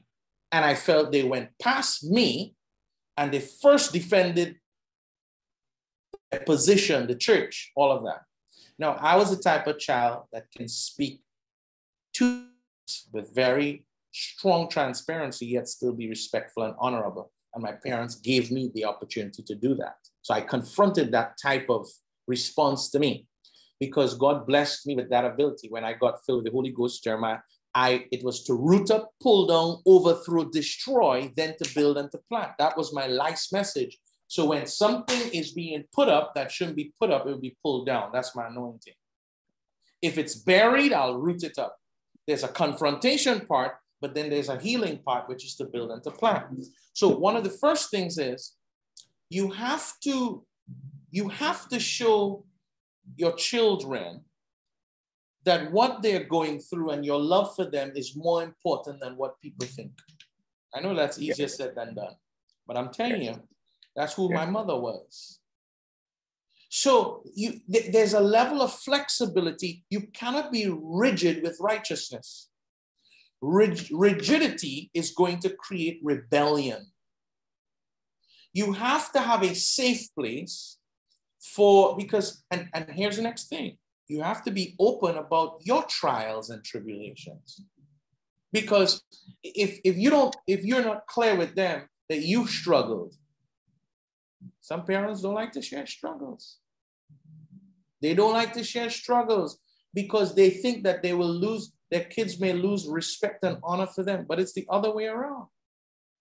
I'll tell you of a story that happened. My father and I we fought, literally. Well, I didn't fight him back, but I defended myself. And he was coming to correct me on a Saturday evening. And at one time, he took his elbow and he put it to my neck. And then my mother came. My mother called him and says, Luke is being disrespectful. He came home without explanation. He was angry, upset, and he came at me with a belt. I held the belt, and when I pulled it, he kind of off balance, and then he physically manhandled me. His elbow is to my neck. My mother said, all right, Cecil, that's enough. About Sunday morning, about 4 a.m., I see the silhouette by my bed. My father's kneeling down over me. He said, son, I want to ask you to forgive me. I want to apologize. I didn't like what happened between us, and I'm sorry. Say, I can't go and preach this morning with me feeling like this towards you. Now, my father is a little less than 6 feet, but that morning he was 10 feet tall. You know why? Because it wasn't pastor preaching. It was my dad who apologized to me, who said sorry. He was wrong. That's the level of transparency that we had. He didn't care too much that he would be preaching that morning and everybody saying happy, hallelujah. He cared about the one son that was sitting in there who could not respect him because I felt the encounter was. He cared more about me than impressing everybody else. That's the type of when we related to each other like that, we now became a unit as a family, and we stuck together to defend the family against everything else that was coming against. It wasn't the church first, what they're going to say. In the beginning, it was like that. But then my father and they realized, no, it's the family first. It's what my son feels. My father would, he'd preach a first service when I went through a broken engagement. And then he jumped on a flight that Sunday, left church, didn't do second service, didn't do the evening. He came up with me. I said, Daddy, you could have come yesterday. He said, no, I want to come today. I said, why? He said, let's just hang out. He didn't preach, didn't give me no word, he said, let's go in the mall and shop. Then he told me, he says, you know, I have plenty of fish in the sea, you know. I remember going through a broken gate. He said, I have plenty of fish in the sea. I said, Daddy, that's not funny. He said, yeah, telling you, there are plenty of fish in the sea. Then he tells me about his experience going through brokenheartedness when he, you know, lost a relationship. There has to be that truth of transparency and sharing. It can't be, we're doing it well here and y'all are keeping us back. Look at what you're doing. Look at how you're dressing. Look at how you're talking. Look that you're not in church. Look that you're doing that. Look how you're doing that. And you feel like y'all are embarrassing us and putting us under pressure and all of that. I confronted that. I didn't like comparisons. I didn't like any of that. So there was a level of truth between us. And let me tell you this. You know how the Lord fixed me? He made sure every step of commitment I did, nobody pressured me to do that. Mm-hmm. You ever hear people getting filled with the Holy? I mean, nobody say, Luke, you need to get filled with the Holy Ghost. Lord, just wait for me in Bahamas and say, when I questioned God about that, I said, how could you fill me and I did not ask you? He says, who made you? He said, I couldn't let you go one more day without this. I needed to get you by myself. You know why? Because you would have said somebody else, talk to this person. You know, your parents just talk to people to talk to you. I know when everybody who comes to talk to me gets sent by my parents. How many of you know that? Put a 4 in the chat if you know they sent somebody for you. And the person coming and saying, hi, how you doing? You know, the Spirit of the Lord I was just praying this morning. But you know, I say, listen, you can't fool me. You know. I know you wouldn't you use it. I know you get sent. The Lord didn't do it that for me for baptism of the Holy Spirit. He caught me by myself. So that is the type of relationship I would say you have to develop with your children. Talk more. And let me tell you this, when my mother was sick there, remember they say twice a child, who you think is going to take care of you? Who do you think is going to take care of you? I cleaned my mother, bathed my mother. It came down to the point where she couldn't do anything for herself. It's your children. And let me tell you one of the reasons why I have a peace today. No regrets. Folks, let me say this to you and take my encouragement today. Go and clear the slate with your parents. You don't know when the hour is. Don't have one more I love you that you wish you should have said. And don't have one I am sorry that you wish. I have no regrets with my mother. That is why I could have my mother in strength. I have no regrets. I did everything for my mother she wanted. Everything. As a matter of fact, the next day when I broke down before the Lord, you know what I told the Lord? I said, listen, my mother don't wait in lines. I said, when my around, my mother don't open my door for herself. If she's stepping down a step, I hold in her hands. I said, my mother wants soup at 10:30, 10:45, she had the soup. I said, I want the same treatment for her. I said she had favor with man, but I wanted to have favor with God. When she goes up there, and when I said, I want favor for my mother. And then I heard my mother's voice say, look, you cannot play demands on God. And then I said to, you know, I responded, I said, well, I'm making a strong appeal this morning. And I prayed for her, you know, I prayed for her. She was gone, but I prayed that God will show her favor. And then it's almost like I saw interaction with her and Christ. And Christ was almost saying to her, well, who is this boy? And she said, that's my son. That is how he looks out for me. That is how he prayed for me. Even in my death, he has my back. So I'm just saying to you guys, that has to come from a real transparent relationship amongst each other. And you know, there's a powerful statement my father said to me as a child, and I'll close it with this and get next question. I need your walk, and you need my walk. Before, you used to think it's all about your parents, but you also are important to your parents' ministry. My father used to say, Luke, you need me to walk right because I will put you under pressure if I'm a pastor and doing foolishness. It will put the children under pressure and the family. But I also need you to walk right, because you will put me under pressure if you walk a certain way. It is mutual. Don't think that you're not important. You're very important. It goes both ways. It's mutual responsibility to walk uprightly before the Lord. And don't try to do it by might nor by power.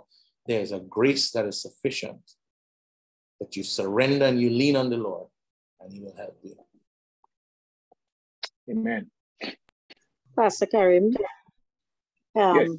can I just make a comment, please? Yes. Sure.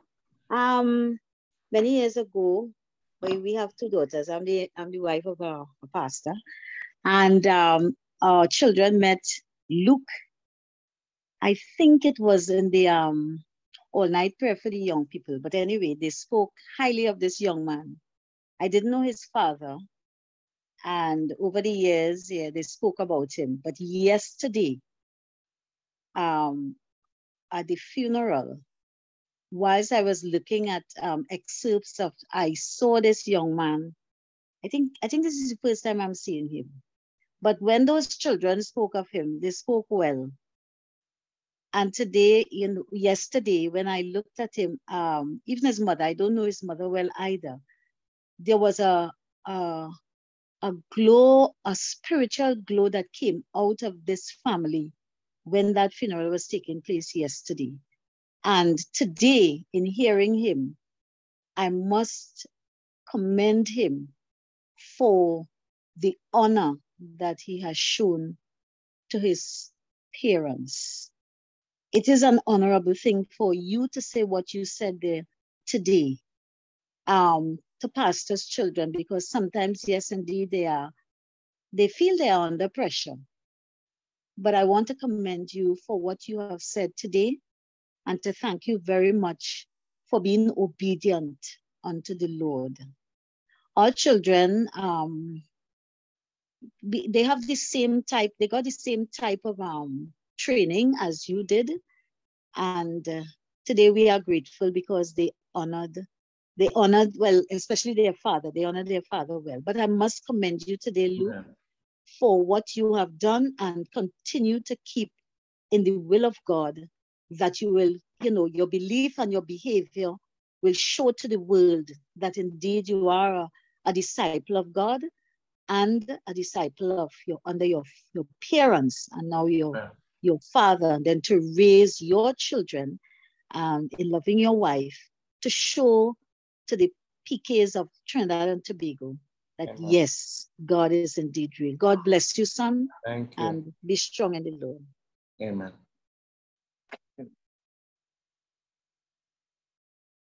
Okay, anyone else, please? Feel free, put it in the chat or ask a question.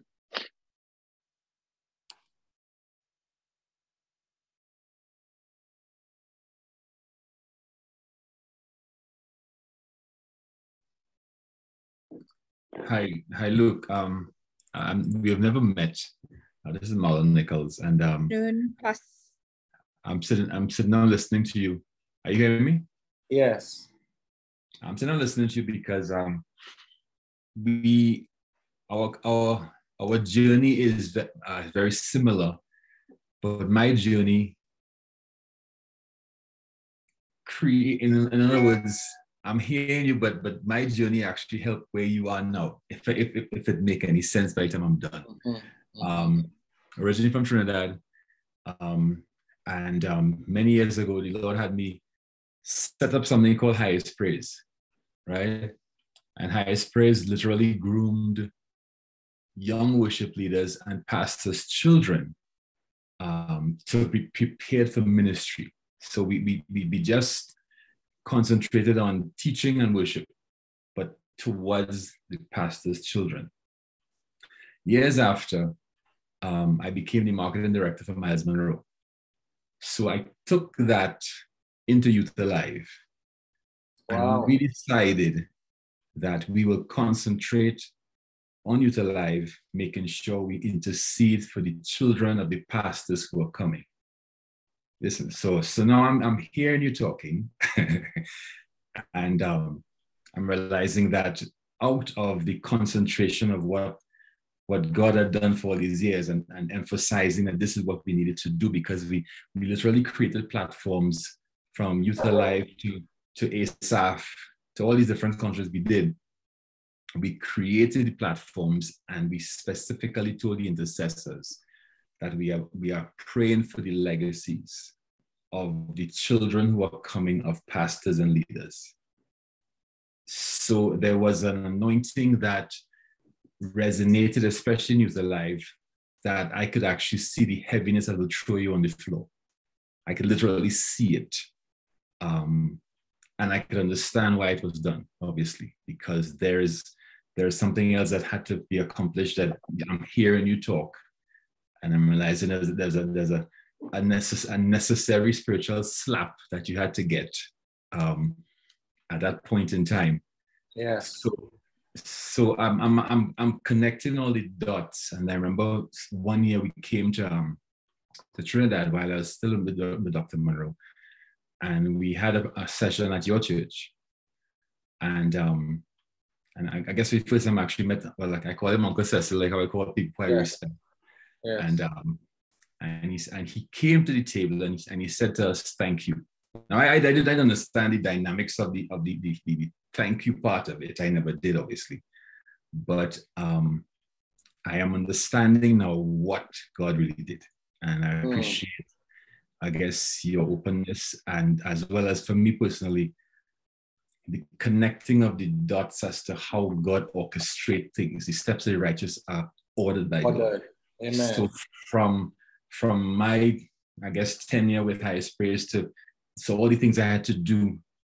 I remember there's a specific time in my life in age 18 when I was a part of a singing group called NY Men in Trinidad.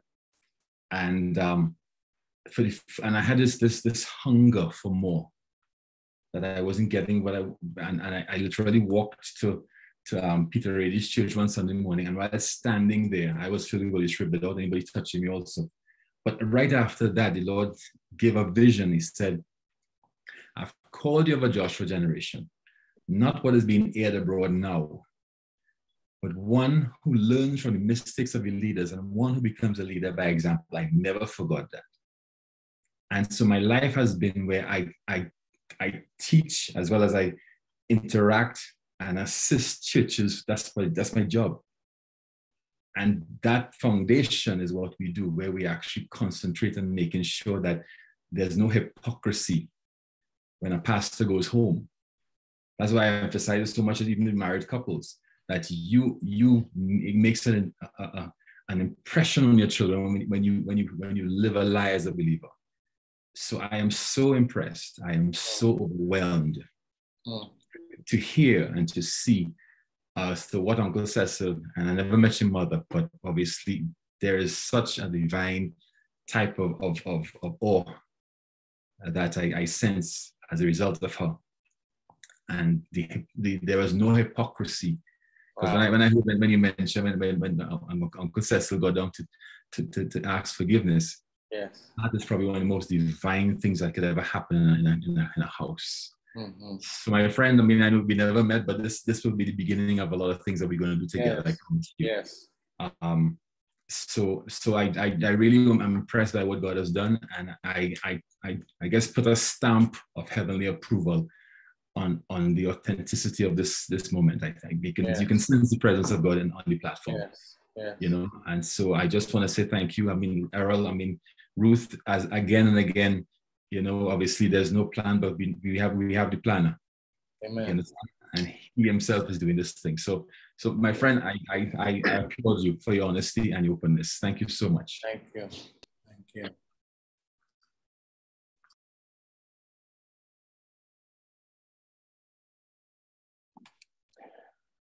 Okay. Anyone else? Comments, observation? Minister Luke, good afternoon. It's great sitting under your ministry today. I have actually known of your ministry since back in the days when you were a teen and sang Real, and I've listened to you in a number of forums. And I want to ask you to share, especially with the young people, how do you deal with relationships with the opposite sex as a young pastor get in the light of where people come to you with, let's say, funny intentions? Some seem deliberately sent to trip you up. Can you speak to that, please? Thanks. Many blessings. Okay, good. Well, I think now, when I got filled with the Holy Spirit, right? Now, I'll tell you, before that, I got filled with the Holy Spirit at 16. Before that, remember this, if you're trying to walk and overcome in spiritual things and you do not have, to me, I think you really do not have you're at a disadvantage when you're not filled with the Holy Spirit. Because to not fulfill the deeds of the flesh, you got to walk in the Spirit. You can't try to not do the things in the flesh. That's not what you put your effort in. You have to put your effort into the things of God. Your defense is your offense. Your offense in the things of God. How do you punish disobedience? With obedience. So the Bible says you have to punish the disobedience with what? Obedience. So you have to put your attention. But if you don't have that infilling of the Holy Spirit, I almost think it's unfair. Because before getting filled with the Holy Spirit, I thought to beat lust, you have to not look at things that could trigger lust. Don't look at a mag. And back in the day, the only thing that came in high school was a newspaper locally called a Sunday Punch. We didn't have access to like magazines. We don't have access to internet. I'm 42. I know it sounds crazy, but you don't have access to anything on phones. It's only if somebody brought a magazine or a newspaper with that. So you're seeing how people dressed in society. So I started to put my efforts into not looking at things like that, rather than looking into the Word of God. You're thinking that if you don't see the source, you will, but then I realized that don't work, because that is a carnal effort at overcoming a spiritual thing. When I got filled with the Holy Spirit, I felt I was walking in a bubble. What does that mean? Even when I saw the things, there was a presence of truth that creates conviction that allows you to, it almost felt like it didn't have the same power on me. And I remember having this thought that says, I said, why nobody didn't tell me this? I said, all the time I'm trying by effort. I did not know this thing called the Holy Ghost is so powerful.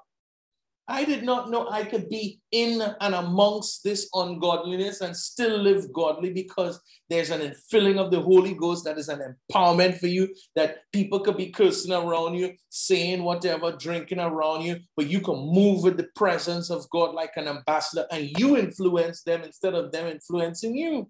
I saw a friend long time, he works at a TV station, and he's making a joke to a coworker and saying, yeah, they used to call me Kwame. He says, yeah, boy, we didn't really like Kwame. You know, the man used to come and just, when we playing soccer, you know, everybody talking about girls, this, whatever.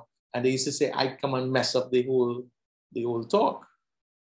Because I come in the midst and say, Sammy, that's what you want? That's what you do. Say, when Kwame come, the whole thing just mash up, and the man turning this whole thing into a God talk, right? That's what he said. But the truth was, I realized with the power of the Holy Ghost, I can get in the presence and I'm influencing them instead of them influencing me. So when I got filled, something changed about my personality. I became very sincere about the things of God. And sincerity repels folly. I don't know if it may happen to you, but I just let you know. When people know you're serious in the things of God, it will repel folly. That takes care of probably 90% of all the folly that will be around. So it doesn't mean you have to be like so serious that nobody can hang around, but sincerity in the things of God. Like, they won't play. I became so transparent. Like, girls who had written me letters, I used to hand my mother that and say, Mommy, read that and see what they're saying there. And these girls didn't know that I was handing these letters to my mother. So my mother was informed. And that is the level of transparency we had. No hiding, no hiding. My parents always trusted me because there was no hiding. I like somebody, I like somebody. Call somebody, they let me go anywhere, wherever, because Luke will tell. There's no hiding with me, right? So that is one. Now, for the other remain, outside of your sincerity, there's a thought. Now, remember, I was not mature in the things of God. So God used simple things to get through, to get great things understood to me. Simple things he uses because I was not mature in the things of God. So he said to me, Luke, whatever you do with young ladies, I will allow men to do with your daughters. I never had a daughter at that time. But you think about it. No, that's not a scripture, you know. That's just something God told me to give man understanding. You think about that as a man. Whatever you do with a young lady, God will allow men to do with your daughters. What would you want to do with young ladies? Respect them, honor them, treat them well, care. Only do, meaning my actions towards young ladies will be seeds and the harvest will be seen in my children. I don't know about anybody else, but that gave me a level of conviction that made me live very circumspect. Wow. That was the second layer. The first layer was sincerity with the things of God. The second layer was a revelation of what you sow in those times. You can reap later on. The third layer was prayer. Prayer, it gives a certain tone to your life. Prayer, I don't know. My first ministry was prayer. Prayer is a very powerful thing. Prayer makes you see things before they are seen. Prayer makes you see through people, motives. Prayer makes you hear what people are not saying. Prayer prepares you. Prayer keeps you sharp. Prayer creates conviction in the right places.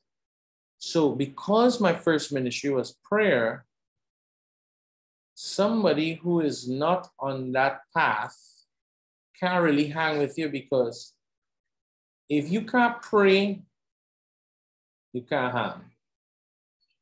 You would not be able to hang around us because it was a lot of time in prayer.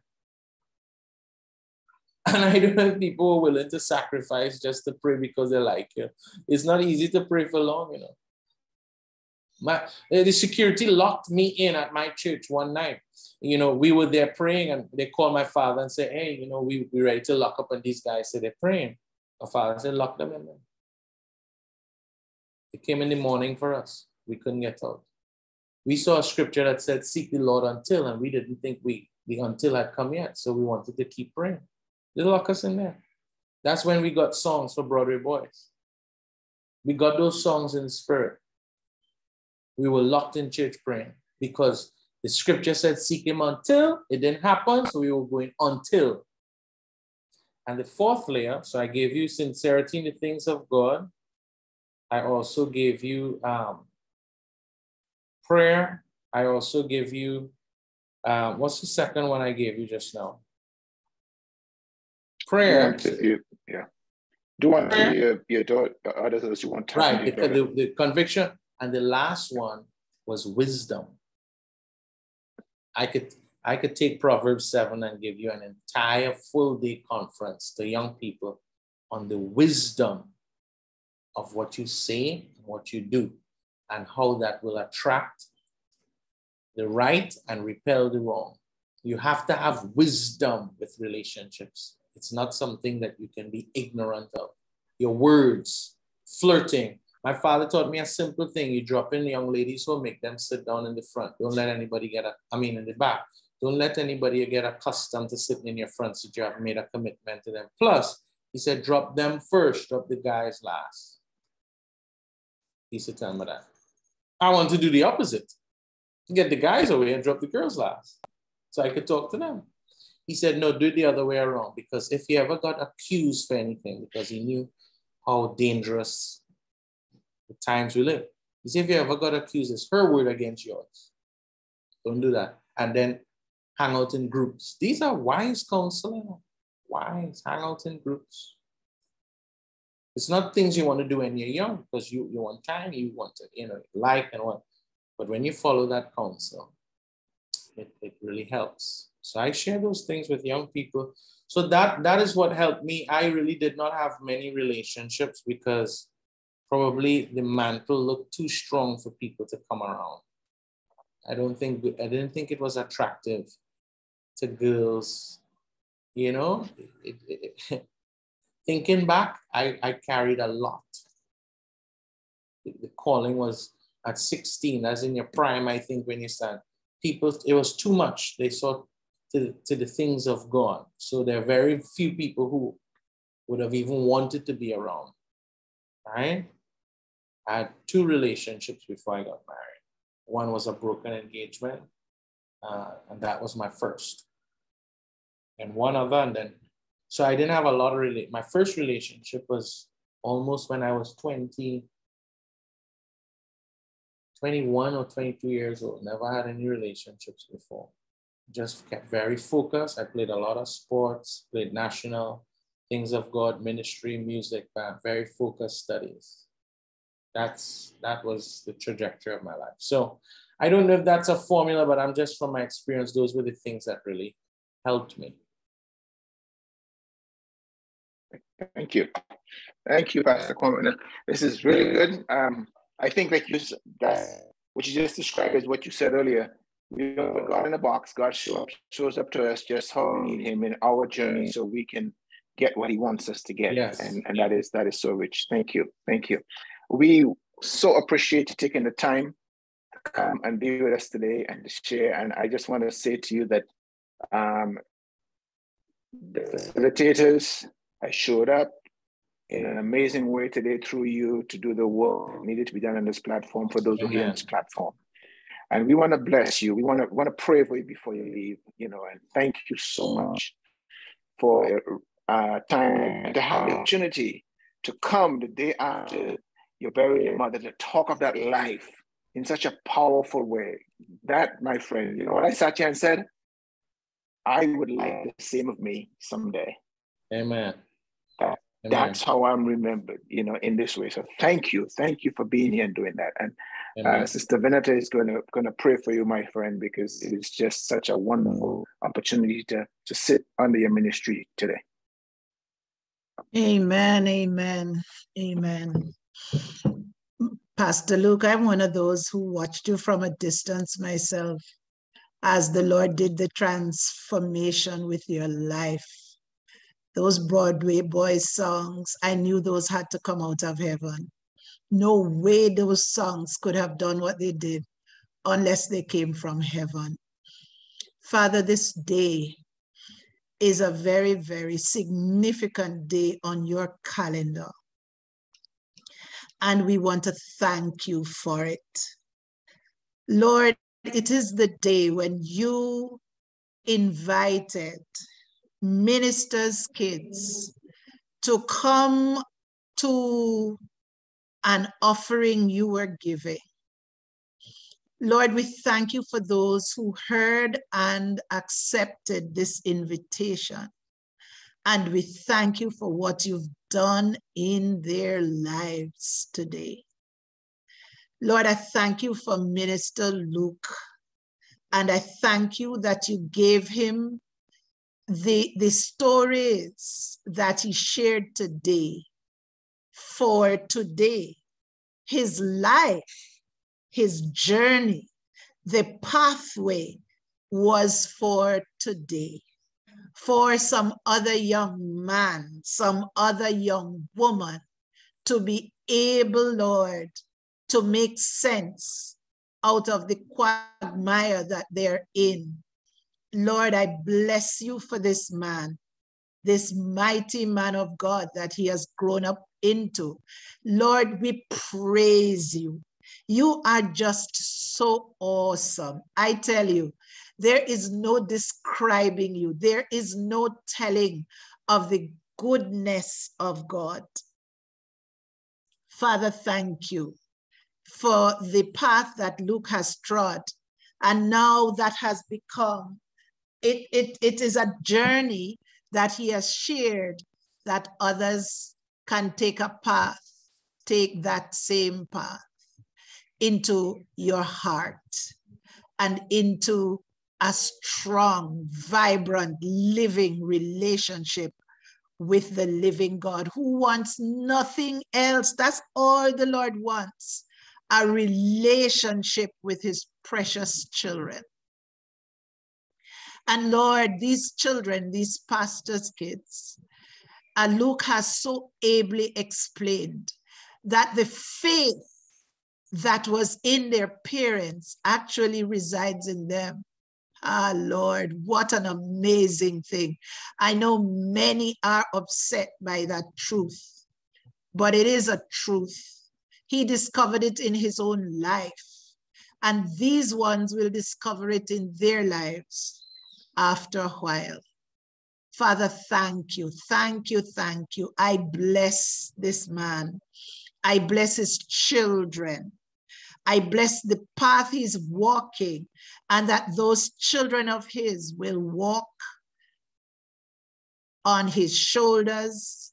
They will step off into a place he's never been, into things he's never done, but they will do so with confidence because the foundation is sure.